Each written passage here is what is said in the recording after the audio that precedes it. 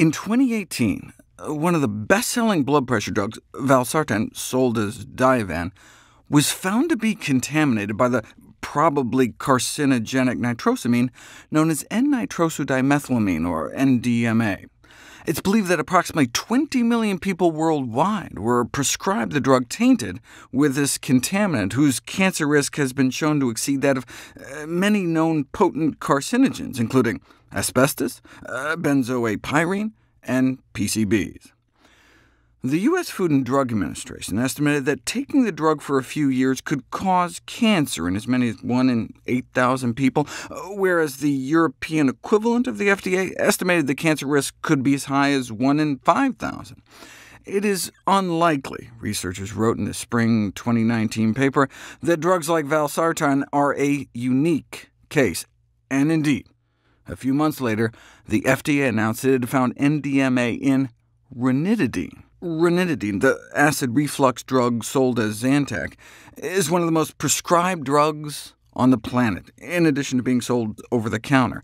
Give people a single tablet, and the amount of NDMA flowing through their bodies jumps up more than 100-fold.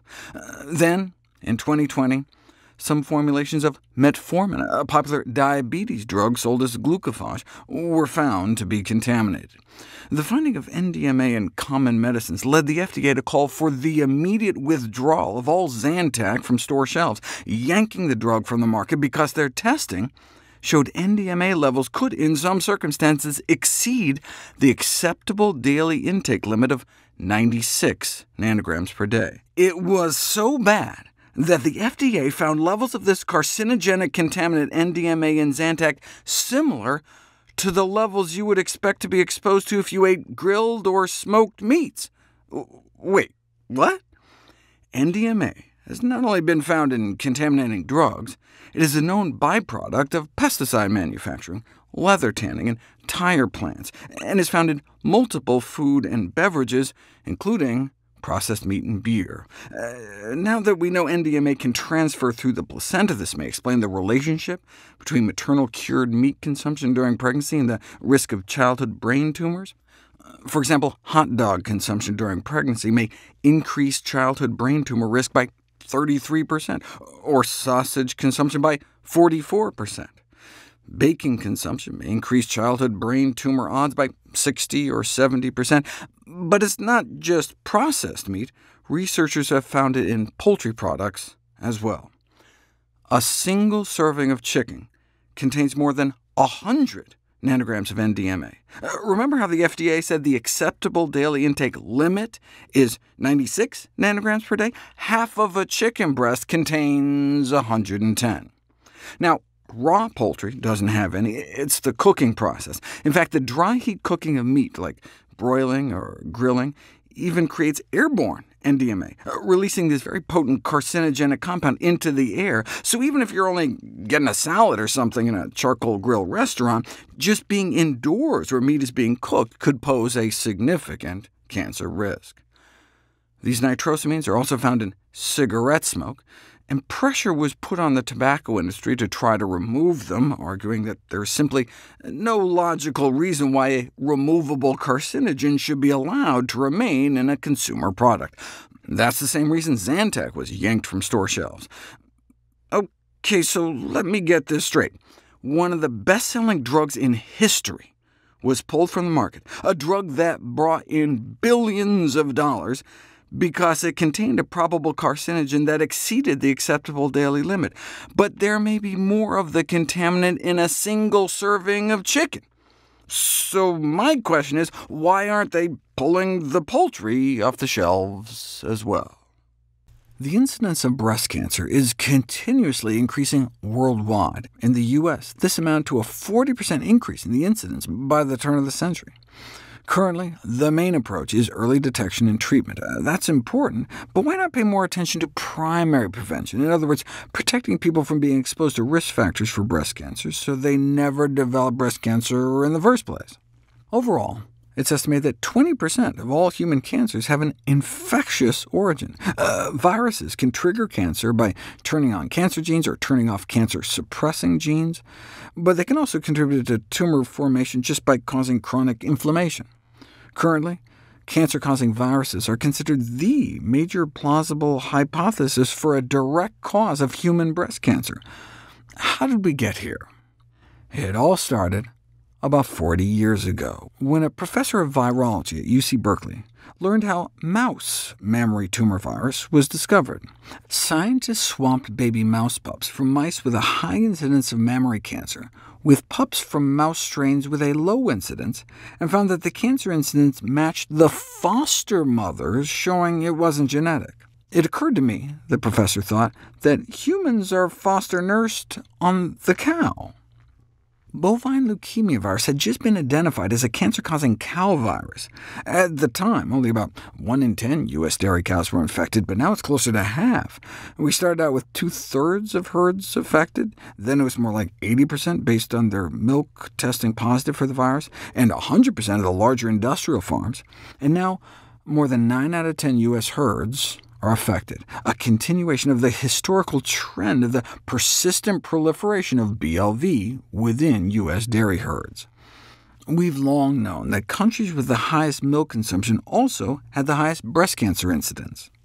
And it's not just a matchup between dairy consumption and breast cancer incidence on the country level. Individual women who are lactose intolerant and consume less dairy also seem to have decreased risk of breast cancer.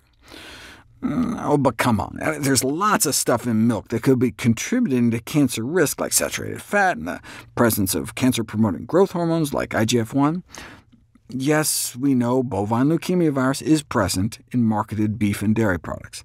About half of milk and meat samples turn up positive for the virus. In fact, you could sample the virus straight out of the air on dairy farms, on surfaces, and in the milk itself. Most milk is pasteurized, but many dairy products like raw aged cheeses are not. And who hasn't eaten a pink-in-the-middle hamburger at some point in their life? Yes, we have evidence that people are exposed to the virus. Yes, we have evidence that people are actively infected with the virus. But it wasn't until 2015 that we learned infection rates were highest in cancerous breast tissue.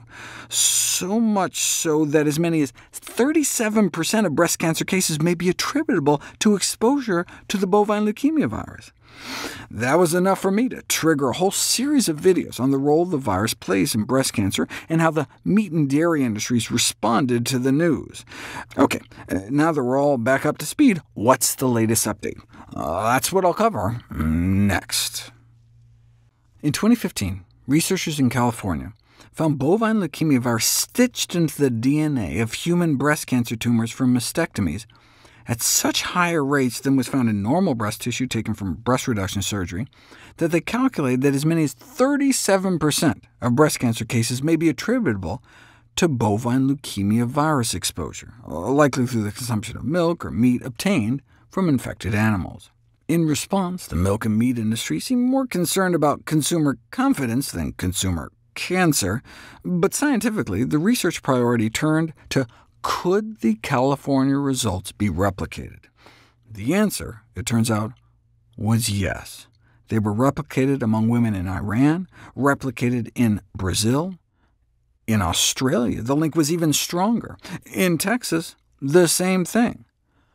Women diagnosed with breast cancer were found to be so much more likely to have bovine leukemia virus DNA in their breast tissue compared with women without cancer, that the attributable risk was calculated at 51.82%, indicating that this meat and dairy virus could be responsible for at least 1/2 of the breast cancer cases among the women in Texas they studied.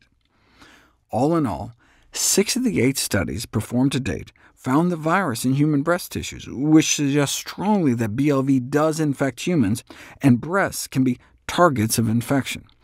And 4 of the 5 studies that were able to compare infection rates in cancerous tissue versus normal breast tissue found that the odds of finding the virus in the tumors was an average of 4 times higher. How does that compare to other breast cancer risk factors? If you go on hormone replacement for 5 years, you can bump up your breast cancer risk by 30%.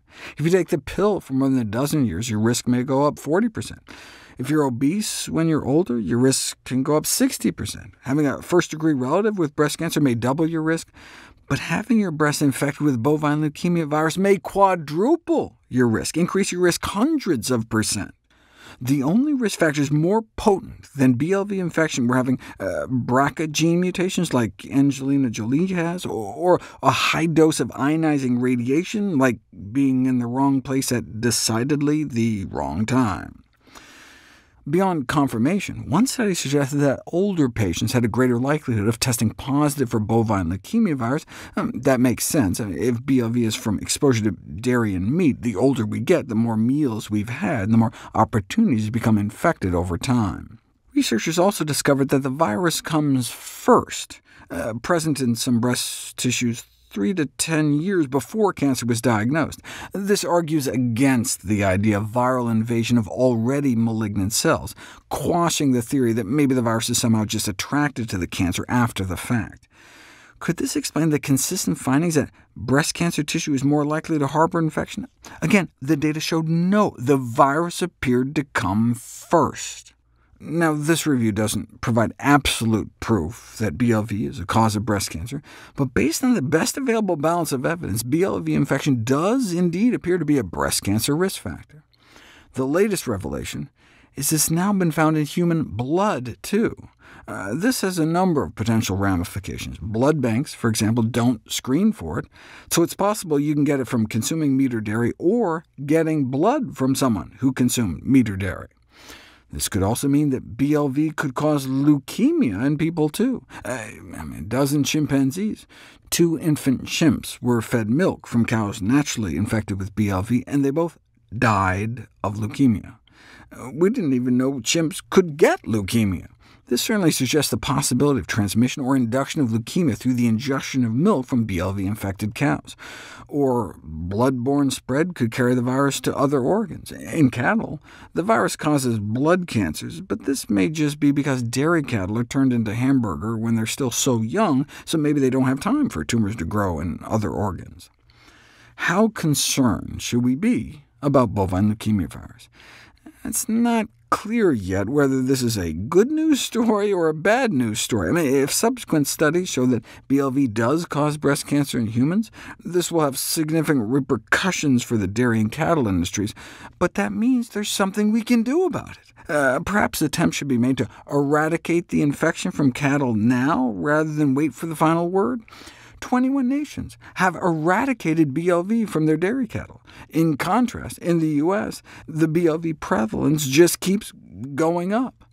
If the industries are not going to step up and try to eliminate the disease, then the least they could do is eliminate some of the practices that spread the disease between animals. BLV is spread via blood, through contaminated needles, saw or gouge dehorners, tattoo pliers, ear taggers, hoof knives, nose tongs, and other tools of the agribusiness trade. Though in view of the emerging information about BLV in human breast cancer, it may be prudent to encourage the complete elimination of BLV in cattle, particularly in the dairy industry. The hope is that, either way, it may help reduce the scourge of breast cancer. Yes, media messages surrounding nutrition are often inconsistent and confusing, but many Americans know what constitutes a healthy diet. Does anyone really think drinking brown carbonated sugar water is good for them? At issue is that they don't appear to be translating their knowledge into action. There are a number of reasons people have such difficulty changing their dietary behaviors. While ignorance and confusion may play a part, the motivation to change is likely much more important. Certainly we are living in a world that pushes us to eat whatever we want, regardless of the long-term consequences, but one of the major problems in getting people to change their behavior is the need to get them to recognize the need to change. For example, if you ask people how much meat they eat, or how much greasy food, eggs, sweets, alcohol, butter, they claim to be eating less than the average person. So if people think they're at less risk than others, they may dismiss advice to eat more healthfully, thinking that they already eat healthier. Maybe they are? No. People rated their own eating behavior as healthier on average, even when their actual eating habits were terrible. For this reason, maybe health-promoting campaigns need to make people aware of how badly they're eating. But when you do that, a strange thing happens. If you challenge people with the reality of what the average person actually eats, they change their answer to make themselves appear as though they're still healthier than average. When people's favorable comparisons on risky behaviors are threatened, they not only reduce their estimates of how often they engage in those behaviors— oh, I don't eat that much meat— but they also attenuate the significance of those behaviors. Meat's not that bad for you anyway. It's the same personal fable that smokers tell themselves. Studies show that smokers have a strong tendency to underestimate all smoking-related risks, developing a series of illusions and false beliefs to support their choice to keep on smoking. Why do so many people continue to light up in spite of smoking's harmful effects to their health? For many of the same reasons people continue to eat unhealthy food. First, they convince themselves that they are less at risk than others who engage in the same behavior. And in addition to this optimism bias, smokers underestimate the extent to which smoking elevates lung cancer risk, thinking 2-pack-a-day smokers only have like 5 times the risk of getting lung cancer, when their actual risk is 20-fold higher. And anyway, many smokers believe lung cancer is mainly determined by one's genes. Many food-related hazards share the same optimistic bias, such as heart attacks and heart disease, our number one killer, obesity, diabetes, and all the rest. People are often quite ingenious in finding reasons for believing that their own risk is less than the risk faced by their peers. So maybe public health advocates need to be just as ingenious in understanding the origins of this unrealistic optimism, and in finding approaches to help people gain a more accurate picture of their own vulnerability. All sorts of work is being done trying to reduce or eliminate this bias, but we must consider the possibility that reductions in optimistic bias may lead to reductions in self-esteem and psychological well-being, if people start to realize just how much risk they truly face and how much they have themselves to blame. This reminds me of the tightrope wire health professionals have to walk, telling people how much power we all have over getting cancer. This is the off-cited paper that calculated that we may be able to prevent approximately 90% of human cancers, but by present trends, the researcher was talking about present trends of the 1960s when the paper was published. They remain true to this day, though, about a half-century later. Genetic factors are not the major causes of chronic diseases. Using identical twins to see how much was really just in your genes, of all the chronic diseases they looked at, cancers had the lowest genetic component. Again, only about 10% attributable to bad genes. What runs in families is bad habits. But when you go out there and tell everyone the good news about how much power we have over not getting cancer, what about the people who already have it? When people are diagnosed with cancer, they often ask, why me? Did I do something wrong? Is this my fault? So you can imagine how the message of, well, yeah, kinda, could be destructive for patients or survivors. In other words, a message that is intended to empower people in a prevention context could just make cancer victims feel guilty. But the truth is still the truth, no matter how difficult it may be. So what we have to do is try to guide patients to switch from feelings of guilt to a responsibility approach. They have personal control. They can make different choices from then on. We need to give them a sense of agency in their life. Better, though, to try to take those steps before you get cancer. If you look at the classics, the most frequently cited articles in the scientific nutrition literature, the original glycemic index paper comes out at number 10, cited more than 1,000 times, and learning about fruit, vegetables, and cancer prevention was a hallmark. But hitting the top 5, cited more than 2,000 times, dietary modulation of the human microbiome, introducing the concept of prebiotics. Prebiotics are the food components that feed and nourish the good bacteria in our gut, like fiber and resistant starch. In general, eating high-fiber plant foods is a good foundation for a prebiotic-rich diet. Once upon a time, fiber was just thought of as just an undigested component of foods, known only for bulking up stools and keeping our bowels regular. Then we discovered an array of receptors in the body in which fiber breakdown products fit in like a lock and key. We feed our good bacteria with fiber, and they feed us right back, munching the fiber and creating short-chain fatty acids that get absorbed into our bloodstream and fit into these receptors that are expressed on immune cells and generally mediate a direct anti-inflammatory effect.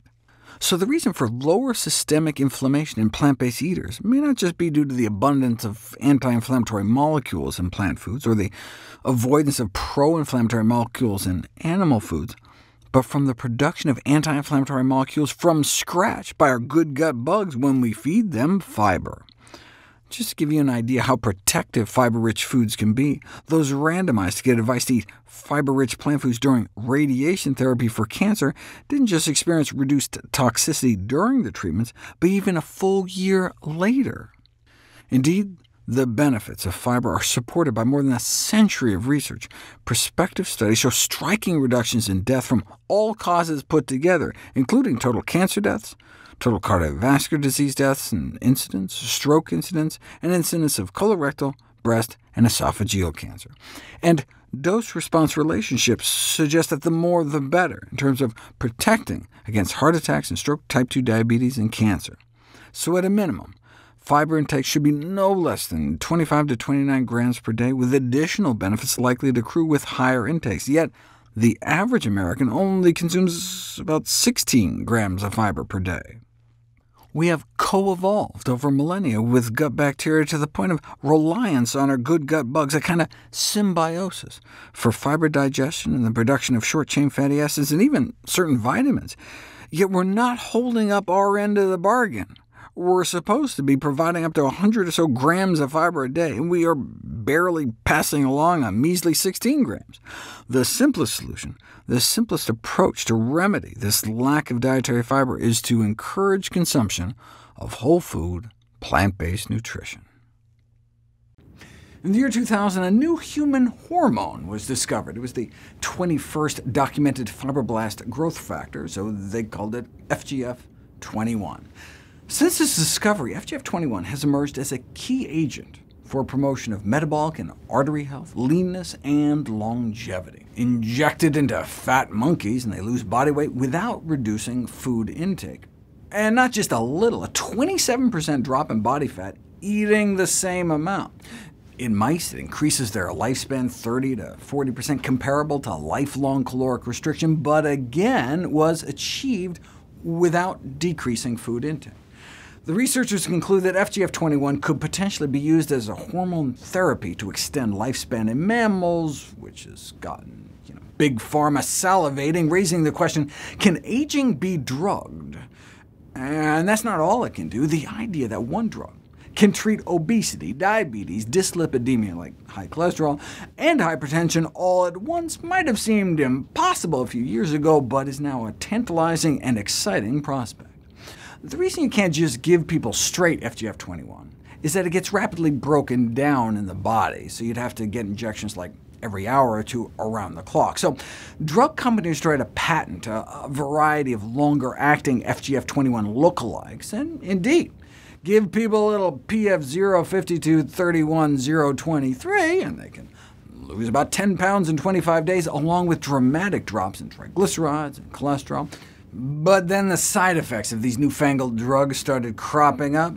OK, so hey, what about this? We package the FGF21 gene into a virus, and then inject the virus and have it stitch extra FGF21 genes into our DNA, or you can just lace on your running shoes. Exercise boosts FGF21 levels, which may in fact be one of the reasons exercise is so good for us.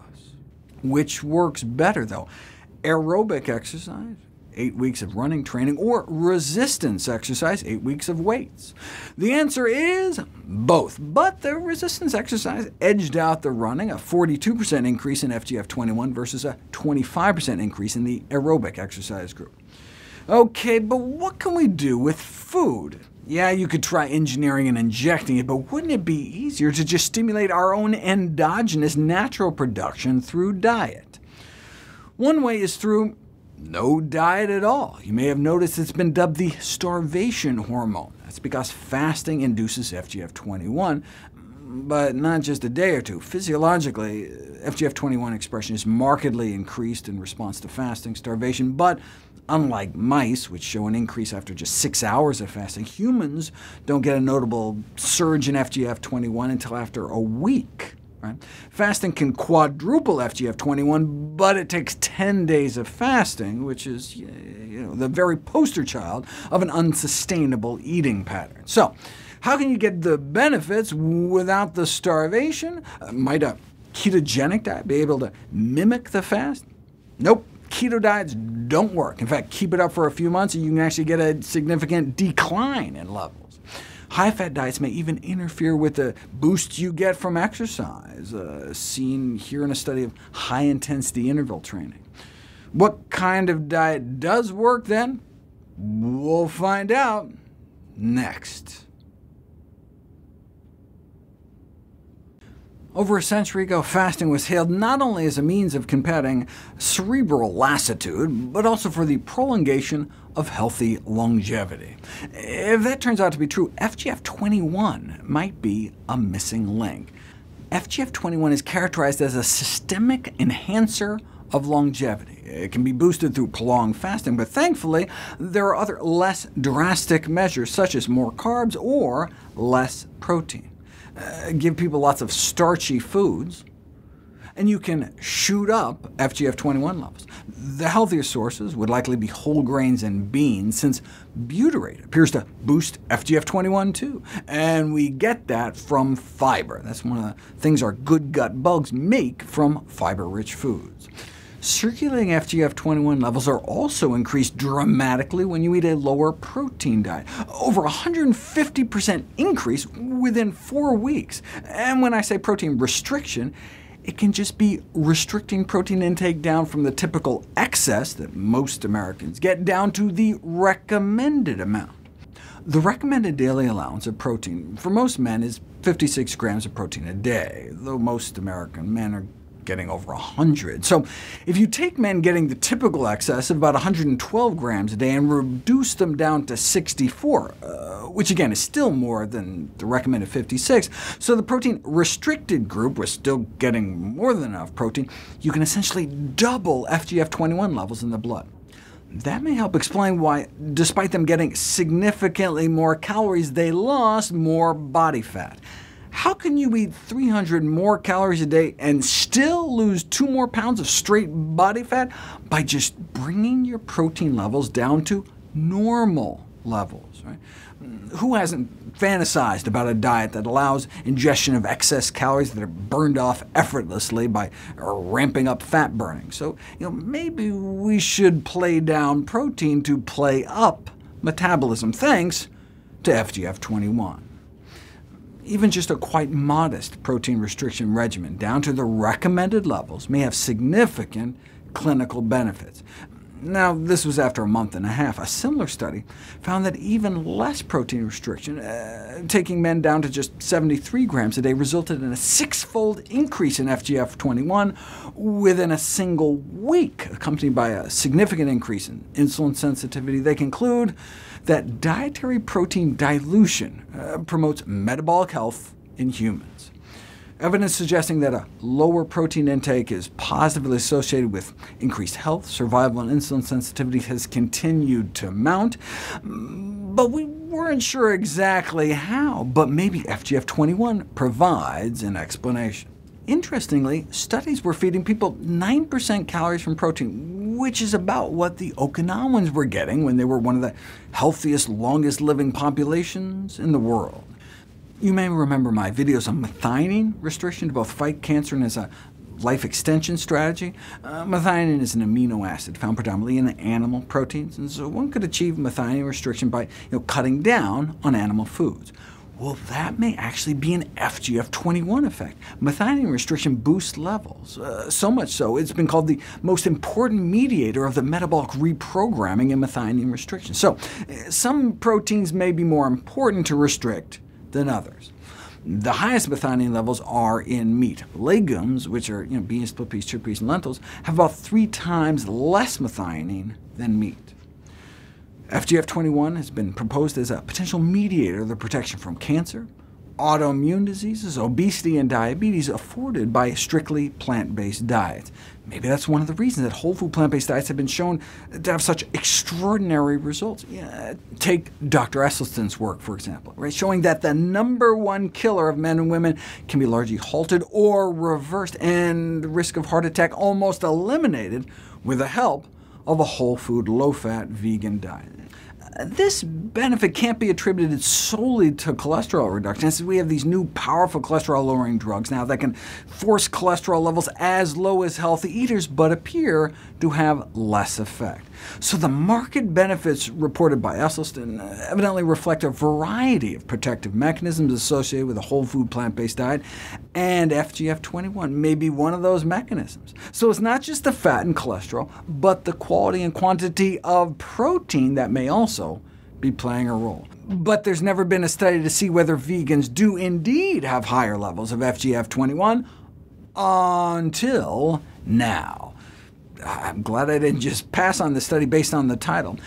In addition to studying New Zealand obese mice, they investigated the circulating FGF21 levels among those eating plant-based, and then put it to the test by removing meat from other people's diets to see if FGF21 would go up. And FGF21 levels were markedly higher in vegan humans compared to omnivores, and they went up when the omnivores were switched to vegetarian diets after just 4 days. And not just a little. FGF21 levels increased by 232% before and after just 4 days free of meat. Bottom line is that the various fasting approaches are likely to have limited efficacy, particularly on aging and conditions other than obesity, unless combined with high-nourishment diets, such as the moderate calorie intake, mostly plant-based Mediterranean or Okinawa low-protein diets, by which they mean the recommended amount of protein. According to the largest study of risk factors for death in human history, a poor diet causes more death than anything. Cigarettes only kill about 8 million people a year, whereas humanity's diet kills millions more. What's the worst aspects of our diet? Processed meat, Twinkies, soda? No. The 5 deadliest things about our diet are inadequate fruit intake, not enough fruit, not enough whole grains, not enough vegetables, too much salt, and not enough nuts and seeds. Nuts should come as no surprise, since interventional trials have shown that eating nuts improves artery function, and arterial diseases like heart disease are among our leading killers. But that's not all nuts can do. They may also improve blood sugar control, lower cholesterol, suppress inflammation, reduce oxidative stress, and feed our friendly gut flora. All nuts, or just tree nuts? What about peanuts? What about peanut butter? About 50% of peanut consumption in the U.S. is through peanut butter, but the association between peanut butter and mortality has not been thoroughly evaluated. To get that granular, though, we can call on the NIH AARP study, the largest prospective health and diet study in history, that followed more than 500,000 people since the 1990s.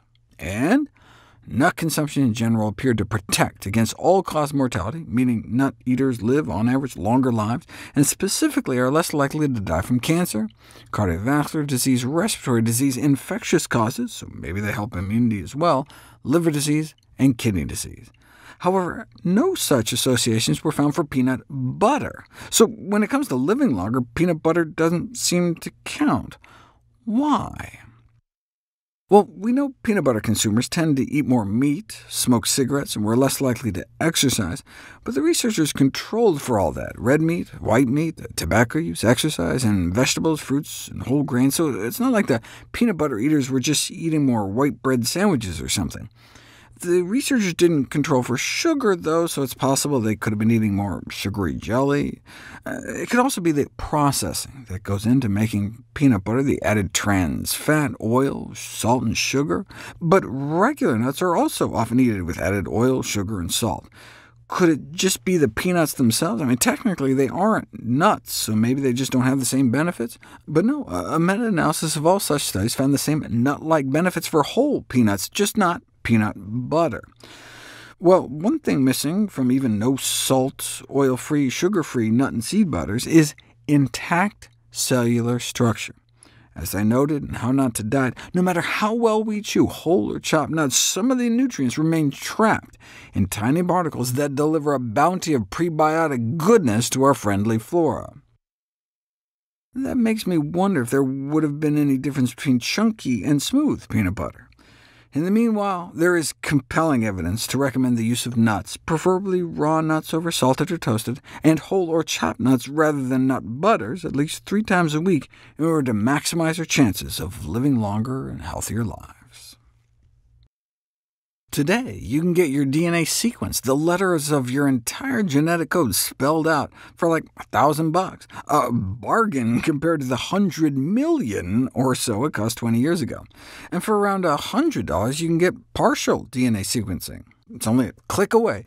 Direct-to-consumer genetic testing like 23andMe for ancestry, health, love, you name it. Unfortunately, many tests currently offered have not been appropriately validated, and consequently the consumer may be paying for something that's ultimately useless or just flat-out wrong. There's an increasing demand from the public for direct-to-consumer genetic tests, but when put to the test, researchers found an alarmingly high false positive rate, meaning the analysis said you had some high-risk gene, but it simply wasn't true. And this happened 40% of the time. Like they said you had the Angelina Jolie BRCA breast cancer genes, but it wasn't true. And in addition to the 40% false positive rate, some variants they did identify correctly were misclassified as being high risk, when in actuality they weren't high risk at all. You can see how it's in these companies' best interest to give you scary outlier results so you'll think the money was worth it and pay for additional testing. But both false positive results and misclassification of variants can result in significant implications for an individual, including unnecessary stress and even unnecessary medical procedures. I mean, what if you got a preventive double mastectomy because you falsely thought you were at high risk when you didn't even have the BRCA mutations? Yes, these genome-wide association studies have now successfully identified thousands of common genetic variants that influence the risk of complex diseases, as I've talked about in my video on personalized nutrition. But nevertheless, the discovered gene variants do not markedly expand our predictive ability, compared with what can be achieved by using only information from long-known traditional risk factors. Take type 2 diabetes, for example. We've identified about 50 genes that are linked to increased diabetes risk. But even if you put them all together, obese persons with the lowest genetic risk for diabetes were nearly 5 times more likely to develop disease than normal-weight persons with the highest genetic risk. In other words, this would send out the wrong message to someone who is obese, giving them a false sense of security. Knowledge about type 2 diabetes genetic susceptibility, based on what we know so far, has no implications for decisions about who should be targeted for intensive lifestyle interventions. Everyone with excessive body fat, regardless of genetics, needs to slim down to reduce the risk of diabetes. What about this famous study that purported to show that personally tailored dietary interventions could improve blood sugar responses, to the extent that some commentators said it raised questions about the usefulness of universal dietary recommendations, period? But if you actually read the study, it turns out their results do not demonstrate high interpersonal variation in relative blood sugar responses, do not show that their model is superior to current methods of detecting high blood sugars, and do not show that personalized nutrition advice is superior to standard dietary advice to manage high blood sugar responses after meals. But hey, what about personalized genetic risk counseling just to at least motivate diabetes prevention? In a somewhat forlorn bid to regain credibility, Knowledge, of individual genetic risk profiles has been touted as effective in motivating people to commit more strenuously to relevant disease prevention efforts. Here again, however, available evidence does not support the claims. And indeed, it did not seem to help those at risk for diabetes. Randomized people to get genetic tests worth hundreds or thousands of dollars, profiling their subtle differences in risk for up to 40 different diseases. In this case, it was Navigenics, who described their goal as empowering people with personal genetic insights to help motivate them to improve their health. Yet, it didn't work. No measurable changes in diet and lifestyle, even in the short term. Randomize people to personalized nutrition insights, like determining who might genetically benefit particularly well from eating more greens or eating to lower their cholesterol, yet there was no significant changes in diet at month 6 compared to those who didn't get that personalized info, or even in month 3. So it's no surprise there weren't any differences in weight or belly fat, cholesterol, or any of the other biomarkers. Put all the studies together, and what do we find? No significant benefits for telling smokers who's at particular risk for lung cancer, for instance, or who needs to eat particularly healthy or move especially more.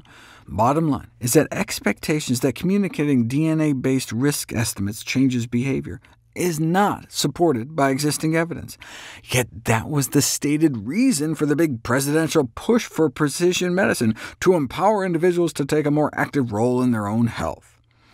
It's no surprise that the theme of personal empowerment is invoked. It's great for marketing, but it's not particularly empowering. In fact, if anything, it leaves patients even more reliant on authority. And it's not even very personal, since the genetic contributions we know of are so small compared to how we actually live our lives. Why, then, is patient empowerment emphasized as its cardinal virtue? Because it exploits the appeal to generate political and public support for an increasingly industrialized medical-industrial scientific complex, which moves literally trillions of dollars around the globe. This isn't some grand conspiracy theory, it's just the way the system works.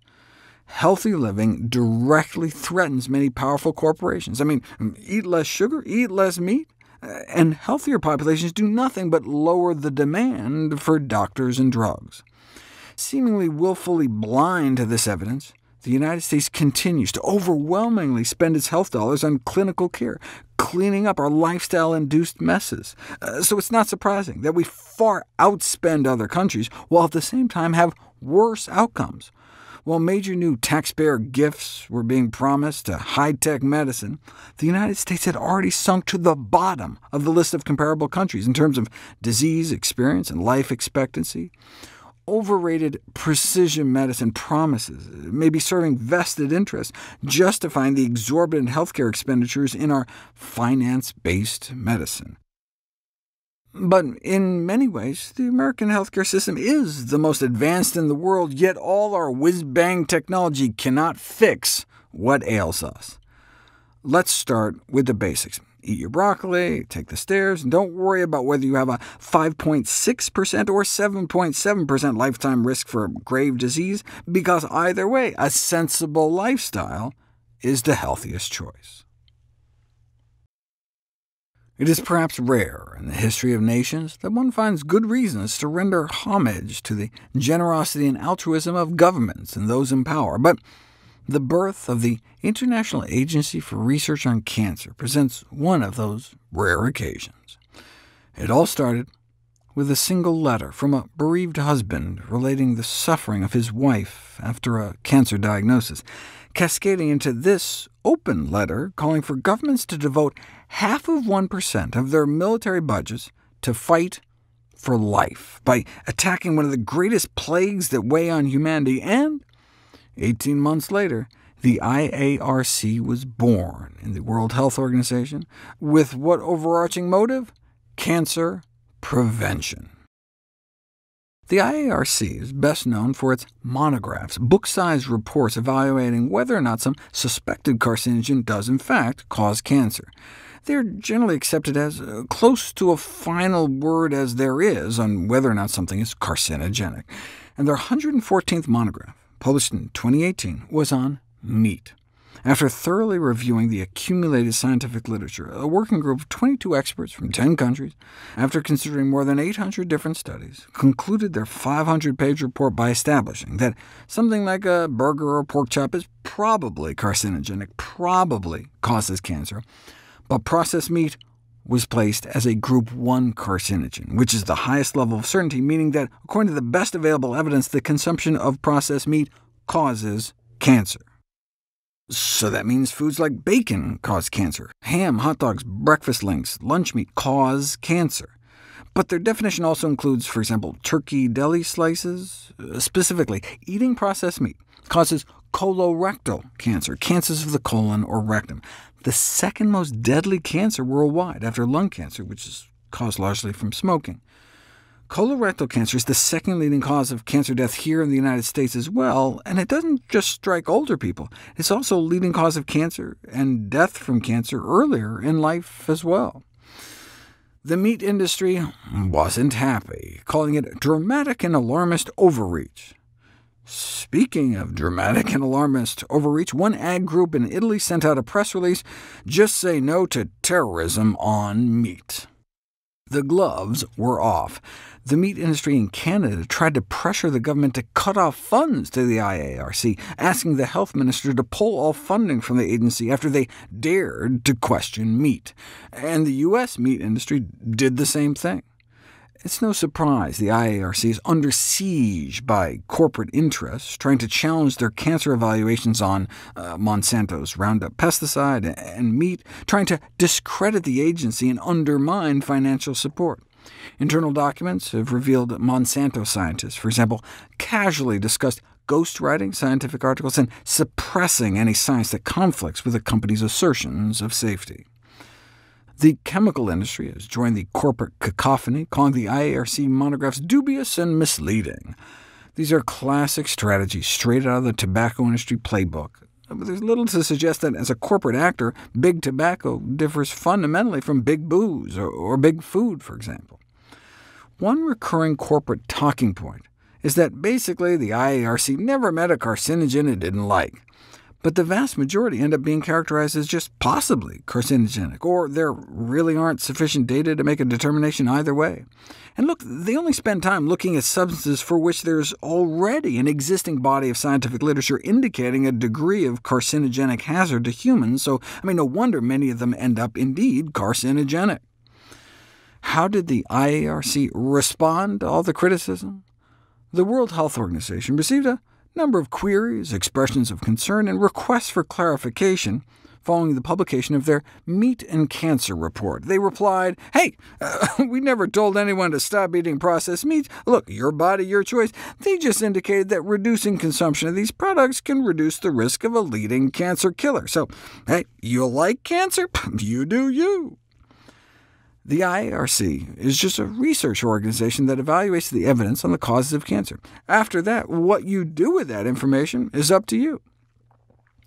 The American Cancer Society was nice and clear when it came to alcohol. When it comes to cancer, it's best not to drink.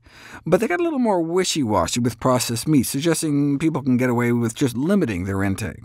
The European Commission was a little clearer. To reduce our risk of cancer, we should eat plenty of whole grains, pulses, which are beans, split peas, chickpeas, lentils, vegetables and fruits, limit sugary, fatty, salty foods, and straight up avoid soda, sausage, and other processed meats. After all, in answering the question how much meat is safe to eat, the IARC replied that we don't yet know whether a safe level exists, period.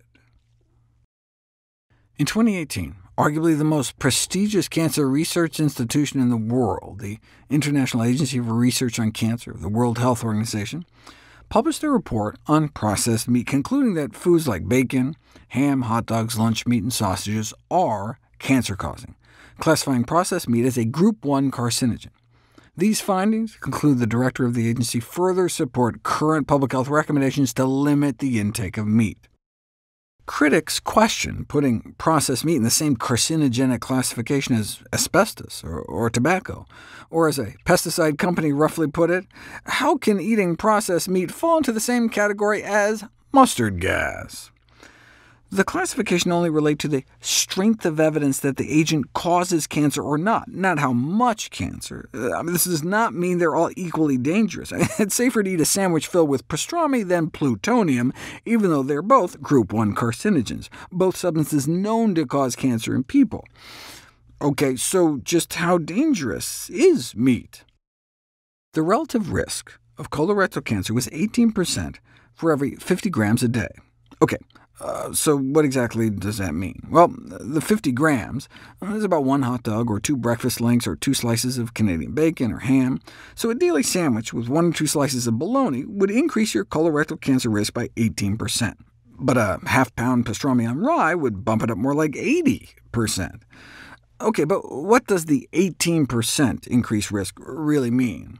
One way to look at it is absolute risk versus relative risk. Assuming that the lifetime risk of colorectal cancer is about 5%, like 1 in 20, increasing your risk about 20% would only bump up your absolute risk of getting colorectal cancer from 5% to 6%. Now, on a population scale, an 18% drop in risk could mean about 25,000 fewer cases of colorectal cancer every year in the United States, 25,000 fewer families a year dealing with that diagnosis if we swapped out the daily bologna sandwich for hummus or chose veggie dogs instead. So it all depends how you look at it. Colorectal cancer is our second leading cause of cancer death for men and women combined, after lung cancer. So if you don't smoke, colon and rectal cancer may be your greatest cancer nemesis, but we can drop the risk of getting it by about 1/5 with a single dietary tweak, cutting a serving of processed meat out of our daily diet. How does 18% increased cancer risk compare to other risky behavior? In my testimony before the Dietary Guidelines Scientific Committee, I made what may sound like a hyperbolic metaphor. We try not to smoke around our kids. Why would we send them to school with a bologna sandwich? But that's not hyperbole. According to the Surgeon General, living with a smoker increases your risk of lung cancer by 15%. So breathing secondhand smoke day in and day out increases your risk of lung cancer almost as much as eating a serving of processed meat day in and day out increases your risk of colorectal cancer. The meat industry responded by saying that the risks and benefits must be considered together before telling people what to eat or breathe. Think about all the bologna benefits. Lunch meat isn't just about cancer, but convenience. Indeed, processed meat isn't just about cancer. An article railing against the World Health Organization's meat terrorism cited the global burden of disease studies, comparing how many cancer deaths are caused by processed meat consumption compared to tobacco or alcohol use. But if you look at the study, they're referencing the 30-something thousand deaths attributable to higher processed meat intake are just the colorectal cancer deaths, and don't also include the 100,000 deaths from diabetes or the 400,000 deaths from heart disease. So in actuality, we may be talking 500,000 deaths attributable to processed meat. And it's not just colon and rectal cancer. If you look at the science since the IARC decision was published, processed meat may also increase the risk of prostate cancer, breast cancer, and pancreatic cancer. Unfortunately, despite growing public health concerns about processed meat consumption, there have been no changes in the amount of processed meat consumed by U.S. adults over the last 18 years. Of course, it would have helped if the last dietary guidelines for Americans had happened to mention that processed meat was a carcinogen. An explicit and science-based statement on processed meat in the next dietary guidelines would certainly help, but the scientific committee made no such recommendation. Sadly, even those diagnosed with colorectal cancer hardly improved their overall lifestyle after diagnosis, though that may be because 70% of cancer patients had never received nutrition advice from their medical providers during or after treatment. That just blows me away. Despite the continued obfuscation of the issue by the meat industry, they learned well from the tobacco merchants. Meat should continue to be a focus of public health action. New York City is leading the way, passing legislation to ban processed meats from school meals. What a concept, not giving our kids carcinogens. Meanwhile, The processed meat industry is trying to reformulate its products, kind of like in the pharmaceutical area, where you try to mitigate the potential adverse effects of one drug by prescribing an additional drug. Like you could add fiber to hot dogs or something to try to counterbalance the risk, potentially reducing the cancer load by changing how it's processed rather than by banning processed meat altogether. Although there's a growing list of Alzheimer's disease susceptibility genes, even if you put them all together, they account for less than half of all Alzheimer's cases. The single most compelling piece of data on the potential control we have over the disease is the fact if you have identical twins with the exact same genes, even if one gets Alzheimer's, the other usually does not. So we have to think about all the other contributing factors beyond just genetics. In my video on pesticides and cancer, I talked about this study. There's a list of chlorinated pesticides, including DDE, a metabolite of DDT, that are classified by the EPA as probable human carcinogens. But in the study, blood levels of DDE and others were associated not with increased cancer mortality, but increased risk of other-cause mortality.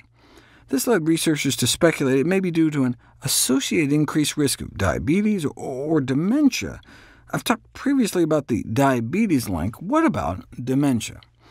Elevated serum pesticide levels and risk for Alzheimer's disease. A research team at Rutgers found significantly higher blood levels of DDE in Alzheimer's disease patients compared to controls, and autopsy studies show blood levels are a good proxy for brain levels. Those with the highest levels were at about 4 times the odds of being demented with Alzheimer's, and in a Petri dish, DDE increases amyloid precursor protein levels in human brain cells, providing a potential mechanism. Here are the levels of the sticky protein implicated in the development of Alzheimer's disease before and after some DDE is added, at the levels one finds circulating in highly exposed individuals in the general population. Put all these studies together, and there does indeed seem to be a link consistent with data showing about a doubling of risk for developing dementia among those acutely pesticide poisoned. Among U.S. elders, DDT and its breakdown product DDE are also associated with increased risk of cognitive decline in general. DDT was extensively used in the United States from the 1940s through the 60s. At its peak, we were churning out 180 million pounds a year, and it's still in our bodies to this day, contaminating the bloodstreams of more than 90% of Americans, and DDE, the pesticide linked to quadrupling the odds of Alzheimer's, were at the highest levels. It's still in our bodies because it's still in the food supply. In my last video on the topic, I noted that the levels of DDT, DDE, and other banned pesticides and pollutants were much lower in the breast milk from a vegetarian mother compared to breast milk of her non-vegetarian sister, and the largest difference was noted for DDE, which was 4 times lower in the vegetarian sister. This is what you see across the board for these kinds of pollutants. Food samples were collected from supermarkets across the U.S. Here's what they found for dioxins and PCBs in beef, chicken, pork, processed meat, eggs, fish, all plant foods put together, and dairy products. These toxins build up the food chain, so it makes sense that the most contaminated foods are meat, fish, and dairy products, 5 to 10 times higher levels in meat, eggs, fish, and dairy than what we find in plant foods. And unfortunately, cooking doesn't destroy pollutants like DDE. In fact, it may make them even more concentrated. And this is for a pesticide that may increase the risk of Alzheimer's disease as much as if you carried the so-called Alzheimer's gene, ApoE4. Although we're spending billions of dollars on fancy new types of chemotherapy, the overflowing sink that is cancer treatment is expected to rise by about 70% over the next 2 decades, because drugs are being used to merely mop up the mess rather than turn off the faucet. You can't really give drugs to people to prevent cancer because of the side effects and cost, but there is said to be overwhelming evidence that the dietary bioactive compounds found in whole plant-based foods have significant anti-cancer and cancer-preventive properties. In a previous video, I talked about the impact of diet and nutrition on the 10 hallmarks of cancer. The bottom line is that evidence points to a diet with minimal animal products, and perhaps more importantly, maximal plant foods.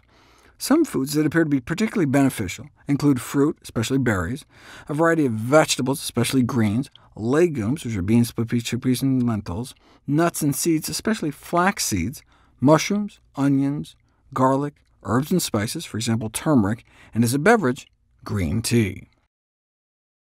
Chemotherapy may not even be particularly good at mopping up the mess. Cancer drugs often impair quality of life and fail to extend patient survival.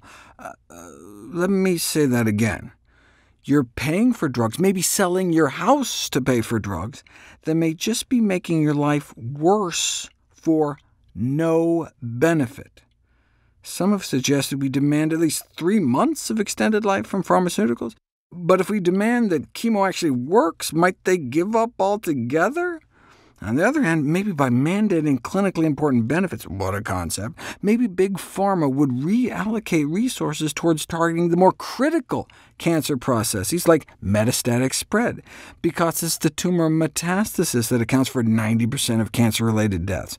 Who cares if some drug shrinks your primary tumor if it's spreading and cutting your life just as short? What about controlling metastatic cancer with some of those natural bioactive compounds in plants?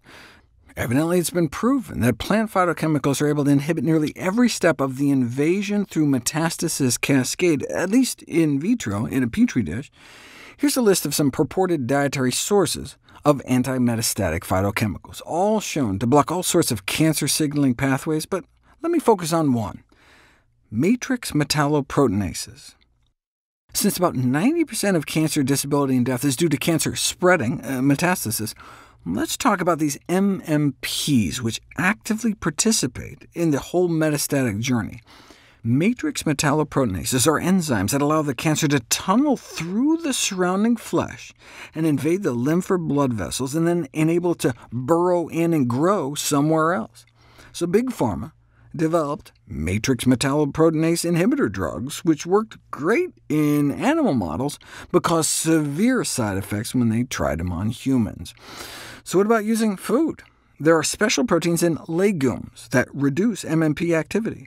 What else might you expect from a Dr. Lima? But which is the leading legume? Researchers tested 8 different kinds: lupin beans, chickpeas, split peas, black-eyed peas, lentils, and more common beans like kidney black or pinto, fava beans, and soybeans. Which do you think worked best?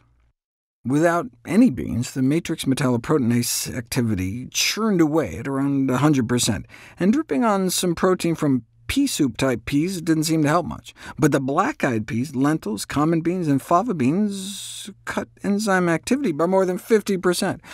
Guess what slashed activity by more than 90%? Lupin beans, chickpeas, and soybeans. Yeah, but does this translate into slowing down the cancer's spread? Researchers plated a layer of human colon cancer cells in a petri dish, and then took a razor blade to clear a strip down the middle. Within 48 hours, the cancer quickly converged to fill the gap. But when a little protein from lupin beans, chickpeas, or soybeans was dripped on, it looked like the cancer cells struggled to close the distance. OK, but they used raw beans. You don't know if these anti-cancer proteins are destroyed by cooking until you put it to the test, and the matrix metalloproteinase inhibitors in soybeans, at least, remain active after cooking. So maybe it's no wonder that dietary legume consumption reduces risk of colorectal cancer. Yeah, but colon cancer, which sprouts from the inner lining of the colon, could potentially come in contact with some of these bean proteins. Presumably they wouldn't get into the bloodstream. Those eating vegetarian do seem to have significantly lower levels of matrix metalloproteinases, but this is just thought to be due to their lower levels of inflammation, similar to the way non-smokers also have lower MMP levels. This is good, because this enzyme isn't just a cancer biomarker, but also may be involved in autoimmune diseases and cardiovascular disease. The machete-type nature of this enzyme can hack through the inflamed cholesterol-filled atherosclerotic lesions lining diseased arteries and cause the plaque to rupture. People know that those eating more plant-based tend to have less heart disease, but may not realize they harbor significantly less cancer risk too, particularly among those eating strictly plant-based diets. In 2017, and to much fanfare, menu labeling for calorie counts began to be mandated in national chain restaurants. I mean, shouldn't consumers have the knowledge needed to make healthy eating choices outside the home? It just makes sense that caloric information on menus will help consumers limit food intakes to stay within daily energy needs. But it didn't work. Turns out calorie labels aren't not effective, perhaps shaving on average an insignificant 8 calories off a meal. You could have totally predicted that. Why? Just as one might divine the value of front-of-pack traffic light labeling from the ferocity of the food industry response against it, one could probably gauge the futility of calorie labeling by the ease at which some regulations have been passed. McDonald's voluntarily started publishing calorie info nationally back in 2012, after a labeling mandate in New York City was found to have no overall effect on consumer behavior. So studies suggest such labeling could boost perceptions of the restaurant's concern for consumers' well-being, while carefully not undermining any Big Mac attacks. At the same time, McDonald's announced plans for adding seasonal produce to their menu. How cynical do you have to be not to at least recognize that as a good thing? Ironically, adding a healthy option can actually drive people to make even worse choices. Ready to have your mind blown? If you offer people a choice of side dishes, something unhealthy like French fries, or something more neutral like a baked potato, only about 10% of individuals with high self-control will splurge for the fries. Good for them. French fries are so unhealthy, though, that as a public health do-gooder, you add a third option, an even healthier option than the baked potato, a side salad, to appeal to their better natures. So then, instead of choosing between an indulgent choice and the more neutral baked potato, they have their pick of the indulgent choice, the neutral choice, or an even healthier choice. Even if everyone doesn't choose the salad, more will go for the middle ground baked potato over the fries, right? So how much farther does French fry fancying fall by adding the salad option to the mix? It shoots up, tripling to 33%. Without the salad option, only 1 in 10 chose the fries, but that jumped to a third of people just at the sight of salad.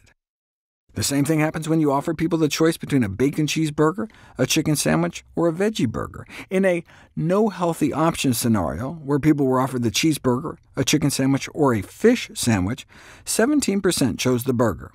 Swap out the fish sandwich for a veggie burger, and bacon cheeseburger preference doubled to 37%. How can just seeing a healthy option push people to make unhealthier choices? The paper describing these series of experiments was entitled Vicarious Goal Fulfillment, when the mere presence of a healthy option leads to an ironically indulgent decision. The thought is that seeing the salad or veggie burger, people make the mental note to choose that at some nebulous next time, thereby giving them the excuse to indulge now. See, there's a fascinating glitch of human psychology called self-licensing. This is when we unwittingly justify doing something that draws us away from our goals after we've just done something that brings us towards them, like justifying eating a donut because you lost so much weight last week. We reward ourselves with an indulgence that sets us back. If you give smokers quote-unquote vitamin C supplements, they subsequently smoke more cigarettes than if you give smokers what you explain are placebo pills, even though both groups were given identical sugar pills. The group who thought they were taking supplements smoked nearly twice as much, perhaps thinking at some subconscious level that since they had just done something good for the health, they could afford to live a little, which may have in effect indeed occasioned them to live a little less. You can see how this could translate into our lifestyle arenas. Those given placebo pills they believed to be dietary supplements not only expressed less desire to subsequently engage in exercise, but followed through by walking about a third less. Compared to those who were told the pills were placebos, misled participants were also more likely to choose a buffet over what was described as a healthy organic meal. Would they eat more too? A seminal study entitled The Liberating Effect of Weight Loss Supplements on Dietary Control put it to the test. Participants were randomized to take a known placebo or a purported weight loss supplement, actually just the same placebo, and later covertly observed at a buffet. Not only did the supplement subjects eat more food, they chose less healthy items. They also ate about 30% more candy in a bogus taste test, and ordered more sugary drinks. Hence, the investigators concluded, people who rely on dietary supplements for health protection may pay a hidden price, the curse of licensed self-indulgence. So, circling back, what the vicarious goal fulfillment studies added is that not only does making progress towards a goal rationalize decision-making that undermines us, but even just considering making progress can have a similar licensing effect. Note the study subjects were not only moved to make the unhealthier choice, but the unhealthiest choice. You'd think that even if people didn't go for the salad or veggie option, the presence of a healthier alternative might have at least encouraged them to choose something in between. Not as healthy, but not the unhealthiest, but instead it moved people in the opposite direction. Compared to the no-healthy option of chocolate-covered Oreos, regular Oreos, or golden Oreos, adding a lower-calorie Oreo option doubled the likelihood that the study participants would go straight for the most indulgent chocolate-covered option. This is attributed to another illogical quirk of human psychology indelicately named the what the hell effect. This is when one forbidden cookie can lead dieters to eat the whole bag. Once you've already strayed from your goals, well then, why not go all the way? So once people decide they're going to get that salad next time and spoil themselves just this once, they might as well go for the most indulgent choice. The halo of healthy foods can even warp our perceptions. Show weight-conscious people a burger and nothing else, then ask them to estimate the number of calories, and the average answer is 734 calories. Now show folks the exact same burger accompanied by 3 celery sticks, and they guess the total comes out to 619 calories. Did they think the celery had negative calories? No, most knew the celery had calories too, but just the juxtaposition of the burger with the celery made the burger seem healthier. The same thing happens when you add an apple to a bacon and cheese waffle sandwich, a side salad to beef chili, or some carrots next to a cheesesteak. About 100 calories appear to disappear. Health halo effects may explain why people are more likely to order dessert and more sugary drinks with a quote-unquote healthier sub at Subway versus a Big Mac at McDonald's, even though the sub used in the study, filled with ham, salami, and pepperoni, had 50% more calories to begin with. Even just a reference to healthy foods can do it. Show people a picture of a Big Mac, and people estimate it has 646 calories. OK, then just add the words, for your health, eat at least 5 fruits and vegetables per day.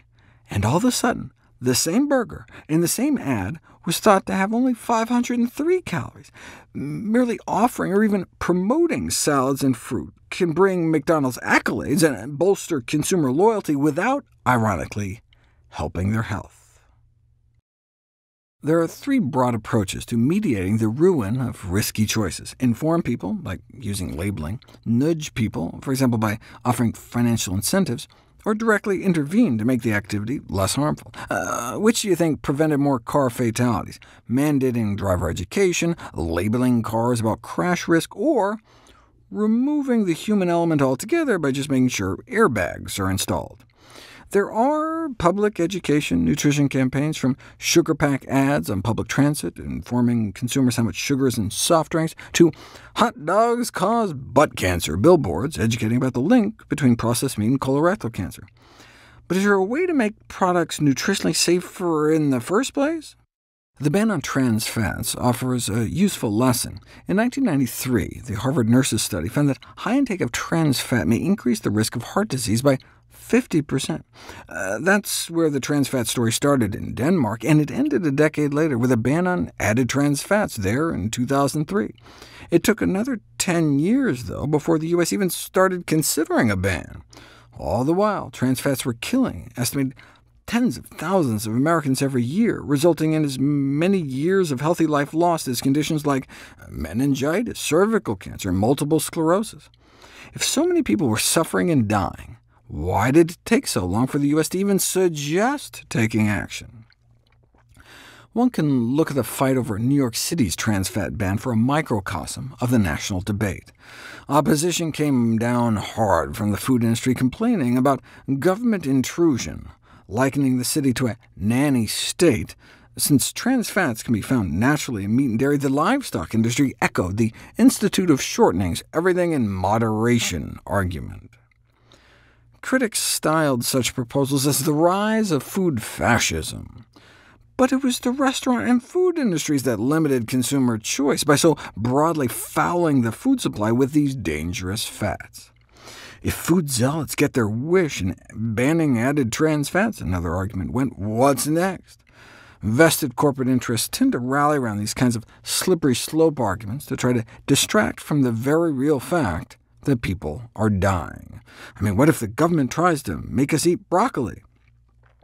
This actually came up in a Supreme Court case over Obamacare. Chief Justice Roberts suggested Congress could start ordering everyone to buy vegetables, a fear Justice Ginsburg dubbed the broccoli horrible. Technically, Congress could compel the American public to eat more plant-based, Justice Ginsburg wrote, yet one can't offer the hypothetical and unreal possibility of a vegetarian state as a credible argument. As one legal scholar put it, judges and lawyers live on the slippery slope of analogies. They're not supposed to ski it to the bottom. New York City finally won its trans fat fight, preserving its status as a public health leader. For example, New York banned lead paint 18 years before federal action was taken, despite decades of unequivocal evidence of its harm. Comparing stroke and heart attack rates before and after the rollout of the trans fat ban in different New York counties, researchers estimated it successfully reduced cardiovascular death rates by about 5%. This then became the model for the nationwide ban years later. How was the public health community able to triumph when attempts in the past to regulate the food industry failed? If you would have asked me about the odds of a national trans fat ban, I would have said, fat chance. In Denmark, as a leading Danish cardiologist put it, instead of warning consumers about trans fats and telling them what they are, we've simply removed them. But we're Americans. As they say here, you can put poison in the food if you label it properly. If people know the risk, the argument goes, then they should be able to eat whatever they want. But that's assuming they've been given all the facts, which isn't always the case, given the food industry's model of systemic dishonesty. As one health ethics professor put it, given the predilection for predatory deception and manipulation, government intervention was deemed necessary. But how you gonna get it passed? First, there was a labeling requirement. Manufacturers had to start adding trans fat content to products' nutrition facts labeling. Ostensibly, this was to influence consumers, but it may have had a bigger impact on producers. Now that they had to divulge the truth, companies scrambled to reformulate their products to gain a no-trans-fat competitive edge. Within years of the mandatory disclosure, more than 5,000 products were introduced touting low or zero trans fats on their labels. Kentucky Fried Chicken went from being sued for having some of the highest trans fat levels to running an ad campaign where mom tells dad in front of the kids that KFC now has 0 grams of trans fat, and the father yells, "Yeah, baby, woo!" and begins eating fried chicken by the bucketful. That was the secret to passing the ban. Once the major food industry players had already reformulated their products and bragged about it, once there wasn't so much money at stake, then there was insufficient political will to block the ban, and added trans fats were taken off the playing field. In the U.S., the term junk food is often used to describe commonly known, less healthy food categories, such as candy, ice cream, and chips. However, there's no consistent definition, so nutrition researchers came up with the concept of ultra-processed. The term ultra-processed food, if you want to call it that, describe industrial formulations that are typically seen in those long lists of ingredients, which, besides salt, sugar, and fat, aren't typically found in any cookbook, like the various flavors, colors, sweeteners, emulsifiers, and other additives used to imitate real foods or to disguise undesirable qualities of the final product. This roughly corresponds to my idea of red light foods in my traffic light system, and indeed most of what people eat are in the red. Soda, ice cream, candy, cakes, most bread and breakfast cereals, TV dinner-type ready-to-heat products, chicken nuggets, fish sticks, sausages, burgers, hot dogs. There's been a dramatic rise in ultra-processed foods. In fact, the U.S. food supply is dominated by it. More than 200,000 products were assessed, and 71% were classified as ultra-processed. And of course, they aren't only in grocery stores. Sugary drinks and processed junk are ubiquitous, even at non-food retailers, providing pervasive cues to consume products that are dense in calories but poor in nutrition. As the former president of Coke put it, they want to keep Coca-Cola within an arm's reach of desire. Another major candy brand boasted, "We put them everywhere: grocery stores and supermarkets, gas stations and chiropractors' offices, bowling alleys and grocery stores," which we already mentioned. Not sorry. So this is where we are today. What is the proportion of food consumed by U.S. children and adolescents that's classified as junk? An unbelievable 56 to 70% of what our children and teens eat over the entire day is junk. OK, yeah, but kids will be kids. In the United States of America, more than half of the calories taken in across the board is junk. In fact, around the world, ultra-processed foods consistently account for more than 50% of the dietary caloric intake in higher-income countries. No wonder that unhealthy diets are humanity's greatest killer, the leading risk factor for death on planet Earth. What exactly are the health consequences? The biological effects of modern foods has been studied on rats, showing they gorge themselves into dramatic weight gain, inflammation, and metabolic and cognitive abnormalities. And just as ultra-processed foods were taken over, a new eating disorder was recognized, binge eating, which grew into the most common form of eating disorder. And not surprisingly, binge foods were found to be 100% ultra-processed. I say no surprise, because these foods are engineered so you can't have just one. Right? People don't tend to binge on broccoli. About 9 out of 10 studies found that ultra-processed food consumption was associated with adverse health outcomes, and not just obesity, but cancer, type 2 diabetes, cardiovascular diseases, irritable bowel syndrome, depression, frailty, all-cause mortality, meaning living a shorter life. Studies on youth add asthma to the list, as well as higher DNA damage. Not a single study reported an association between ultra-processed foods and beneficial health outcomes. In contrast, populations with low meat consumption and higher fiber and minimally processed food intake have far less chronic diseases, enjoy lower obesity rates, and live longer disease-free. But most findings were derived from observational studies. You don't know for sure if ultra-processed foods themselves are to blame until you put it to the test. There's never been a randomized controlled trial on ultra-processed food until now. 20 people were essentially locked in a hospital ward and received both ultra-processed and unprocessed diets for 14 days each. And here's the kicker. Diets were matched for presented calories, sugar, fat, fiber, and macronutrients. See, in response to criticism, manufacturers are now proposing reformulating their products, keeping them ultra-processed, but just tweaking them by adding some fiber, for instance, or reducing the sugar, fat, or salt.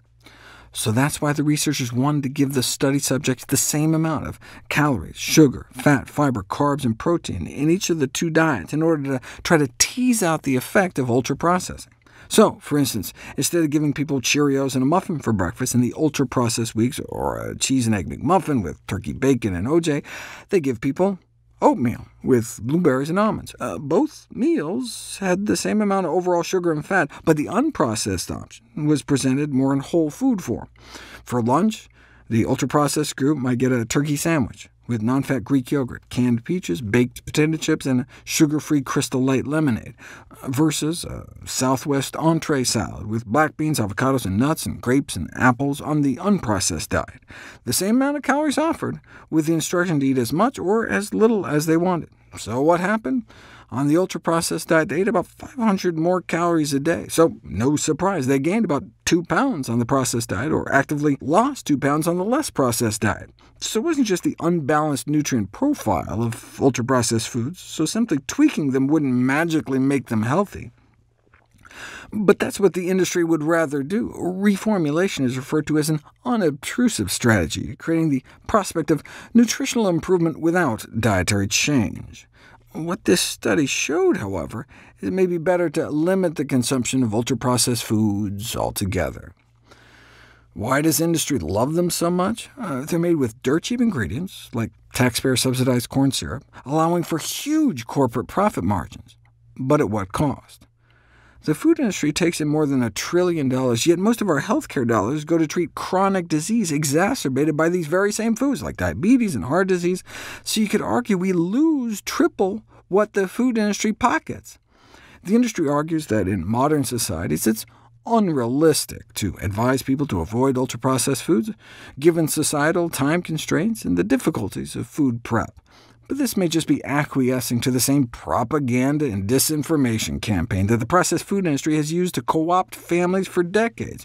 Those who think healthy foods can't be convenient have never met an apple.